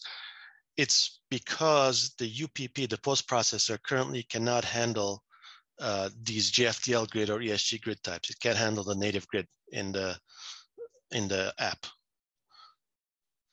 And then another reason to use the right component is that the original system in the FV3 called the FMS, the flexible modeling system, that writes data to file, it will put all output times, fields from all output times in the same file. So it just keeps going and the file is open. So you can't look at it while the forecast is still running. So what the write component does is split each time into a different file. So then you can you know, once your output time is passed and it's gone past that output time, you can start looking at your fields. So yeah, so what does the right component do? It does this interpolation to a grid that UPP can process. It records the fields at each output time to a different file, separate file. And then it's also using a dedicated set of MPI tasks to do this writing. It's not using the same tasks as the ones used for the forecast. So the forecast can just keep going, and it'll hand off the writing to disk to these dedicated tasks. And that makes things more efficient. And currently you can specify 3 different types of right component grids. These are something called the regional lat long, which is just an ordinary lat long grid, a rotated lat long, and a Lambert conformal. And we've only used the last 2 so far, rotated lat long and Lambert conformal. So yeah, so I should clarify, each native grid that you create has to have with it a right component grid, assuming that you do want to use the right component. And so for that, you can choose one of these 3 grids. Okay, so here's a picture of what is happening. So this is the RFS CONUS 25 kilometer grid that you guys ran yesterday. The red shows the boundary of this native grid. The blue is the right component grid, which has to be, you know, always within the native grid, so that when you do your interpolation or regridding, you get valid values. If it's stretched outside of it, then you'd have like nans or undefined values on your right component grid. The orange here are the 4 cells on the outside, the halo, where the boundary conditions come in. And then I also threw in this green value, which is the external model for this case, this particular case, which is the HER. So you can see that it has to go, you have to make your grid such that you're completely, even your halo is within your external model's domain. And here's a close-up of what that looks like at the northeast corner. And by the way, the blending zone is right where I have this arrow. It's on the inside of the red boundary. That's where it would be. I didn't get a chance to make a grid like that, like I have for the outer halo, the LBC halo. Okay. Oh, and so, okay, some parameters that you need to specify for the right component. This quilting parameter, which is basically turns on off the right component, its default value is true. But if you reset it to false, it'll be the FMS that's being used, so that you'll have to wait until the end of the forecast to look at your file. But the fields will be on the native grid in your output file. It will be 1 or 2 files. There are 3 or 4, but they don't correspond to 1 per output time. There's one history file, I think, that has all the 3D fields in there. So if you are turning on the right component, then you have to specify the number of right groups and the right tasks per group. So these are what I was talking about, the dedicated MPI tasks that do the writing. If you have a big grid, or if you're like outputting very, very frequently, you'd want to have like 2, 3 right groups with a lot of right tasks per group. But I've never encountered that even with a big grid. So I'm thinking what could happen is, you know, your right component can get backed up, like you're trying to output hour 1 or hour 2, but you still haven't finished writing, outputting hour 1. In that case, you'd want to maybe increase your number of right groups and or your tasks per group. And then the next parameter is the right component output grid. These are the 3 different ones that I referred to earlier: rotated lat long, Lambert conformal, or regional grid. Then you specify the center, longitude, and latitude of your right component grid. And usually we set those to the centers of the corresponding native grid. Then the lower left longitudes and latitudes of your right component grid. These you have to do manually, which is a little bit of a pain. I've written a set of NCL scripts that do this, but they're not user-friendly, so that's why we haven't put them in the release. We need to fix all that so that you can just run a script and it'll just spit out the numbers. You can put that in your configuration file. And then there are these additional parameters depending on what type of right component output grid you're using. If you're using rotated lat long, you got to specify the upper right coordinates as well as the increment, d longitude and d latitude. And if you're using Lambert conformal, you have to specify the standard latitude 1 and standard latitude 2 for that coordinate system, the number of grid points, and then dx and dy in terms of the Lambert coordinates. All right, and then Lucas covered this a little bit, but I'll mention it again. If you change your grid or if you have a custom grid, then you also have to customize your DT Atmos, your layout, which is the MPI layout for your native grid, and then this thing called block size, which has to do with the cache. We leave that usually constant to something like 32, 36, but I believe it's machine dependent. I have not understood exactly what it does. It has to do with communicating quickly with the cache. So yeah, for DT Atmos, the smaller your grid size is, the smaller it has to be. Otherwise, you get instabilities. And layout X and layout Y depend on how many resources you have and so on. Okay, and then here's an example of what you would add to your configuration file to get a custom grid. This first set is your ESG grid parameters right over here. The second one are the computational parameters for that grid. And then here, first you ensure that you turn on the right component by setting quilting to true, and then you set all these other parameters that have to do with the right component. And that was it. If anybody has questions.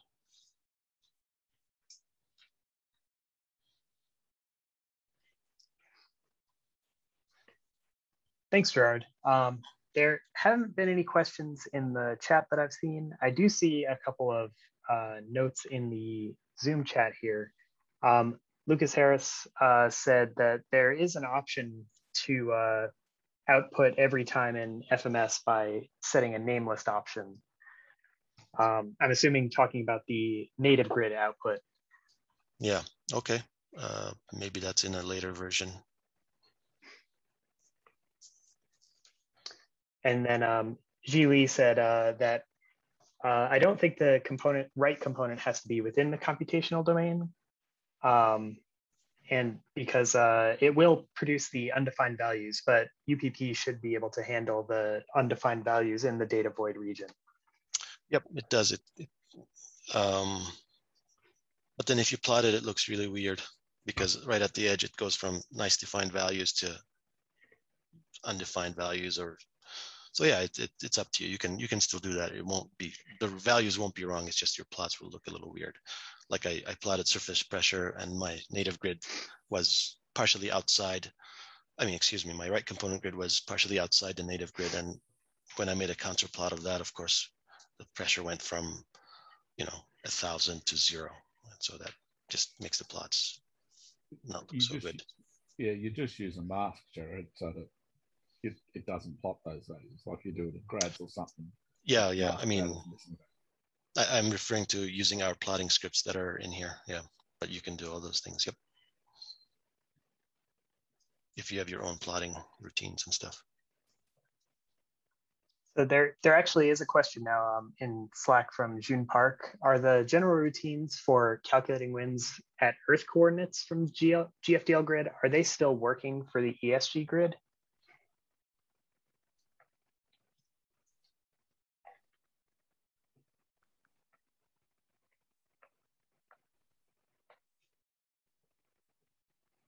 And Jacob actually just got a response to that. So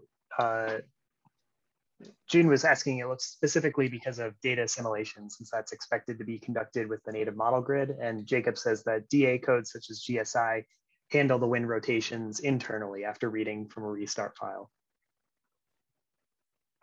Yeah, so one thing I want to point out is that whenever we write out to the history files or provide data to the physics, it's always in the Earth relative the lat-long winds. And we also have the option to write out the A-grid, the lat-long winds, to the history files that can be ingested by data assimilation. So there should never be a need for a user to have to worry about rotating from grid relative to Earth relative coordinates.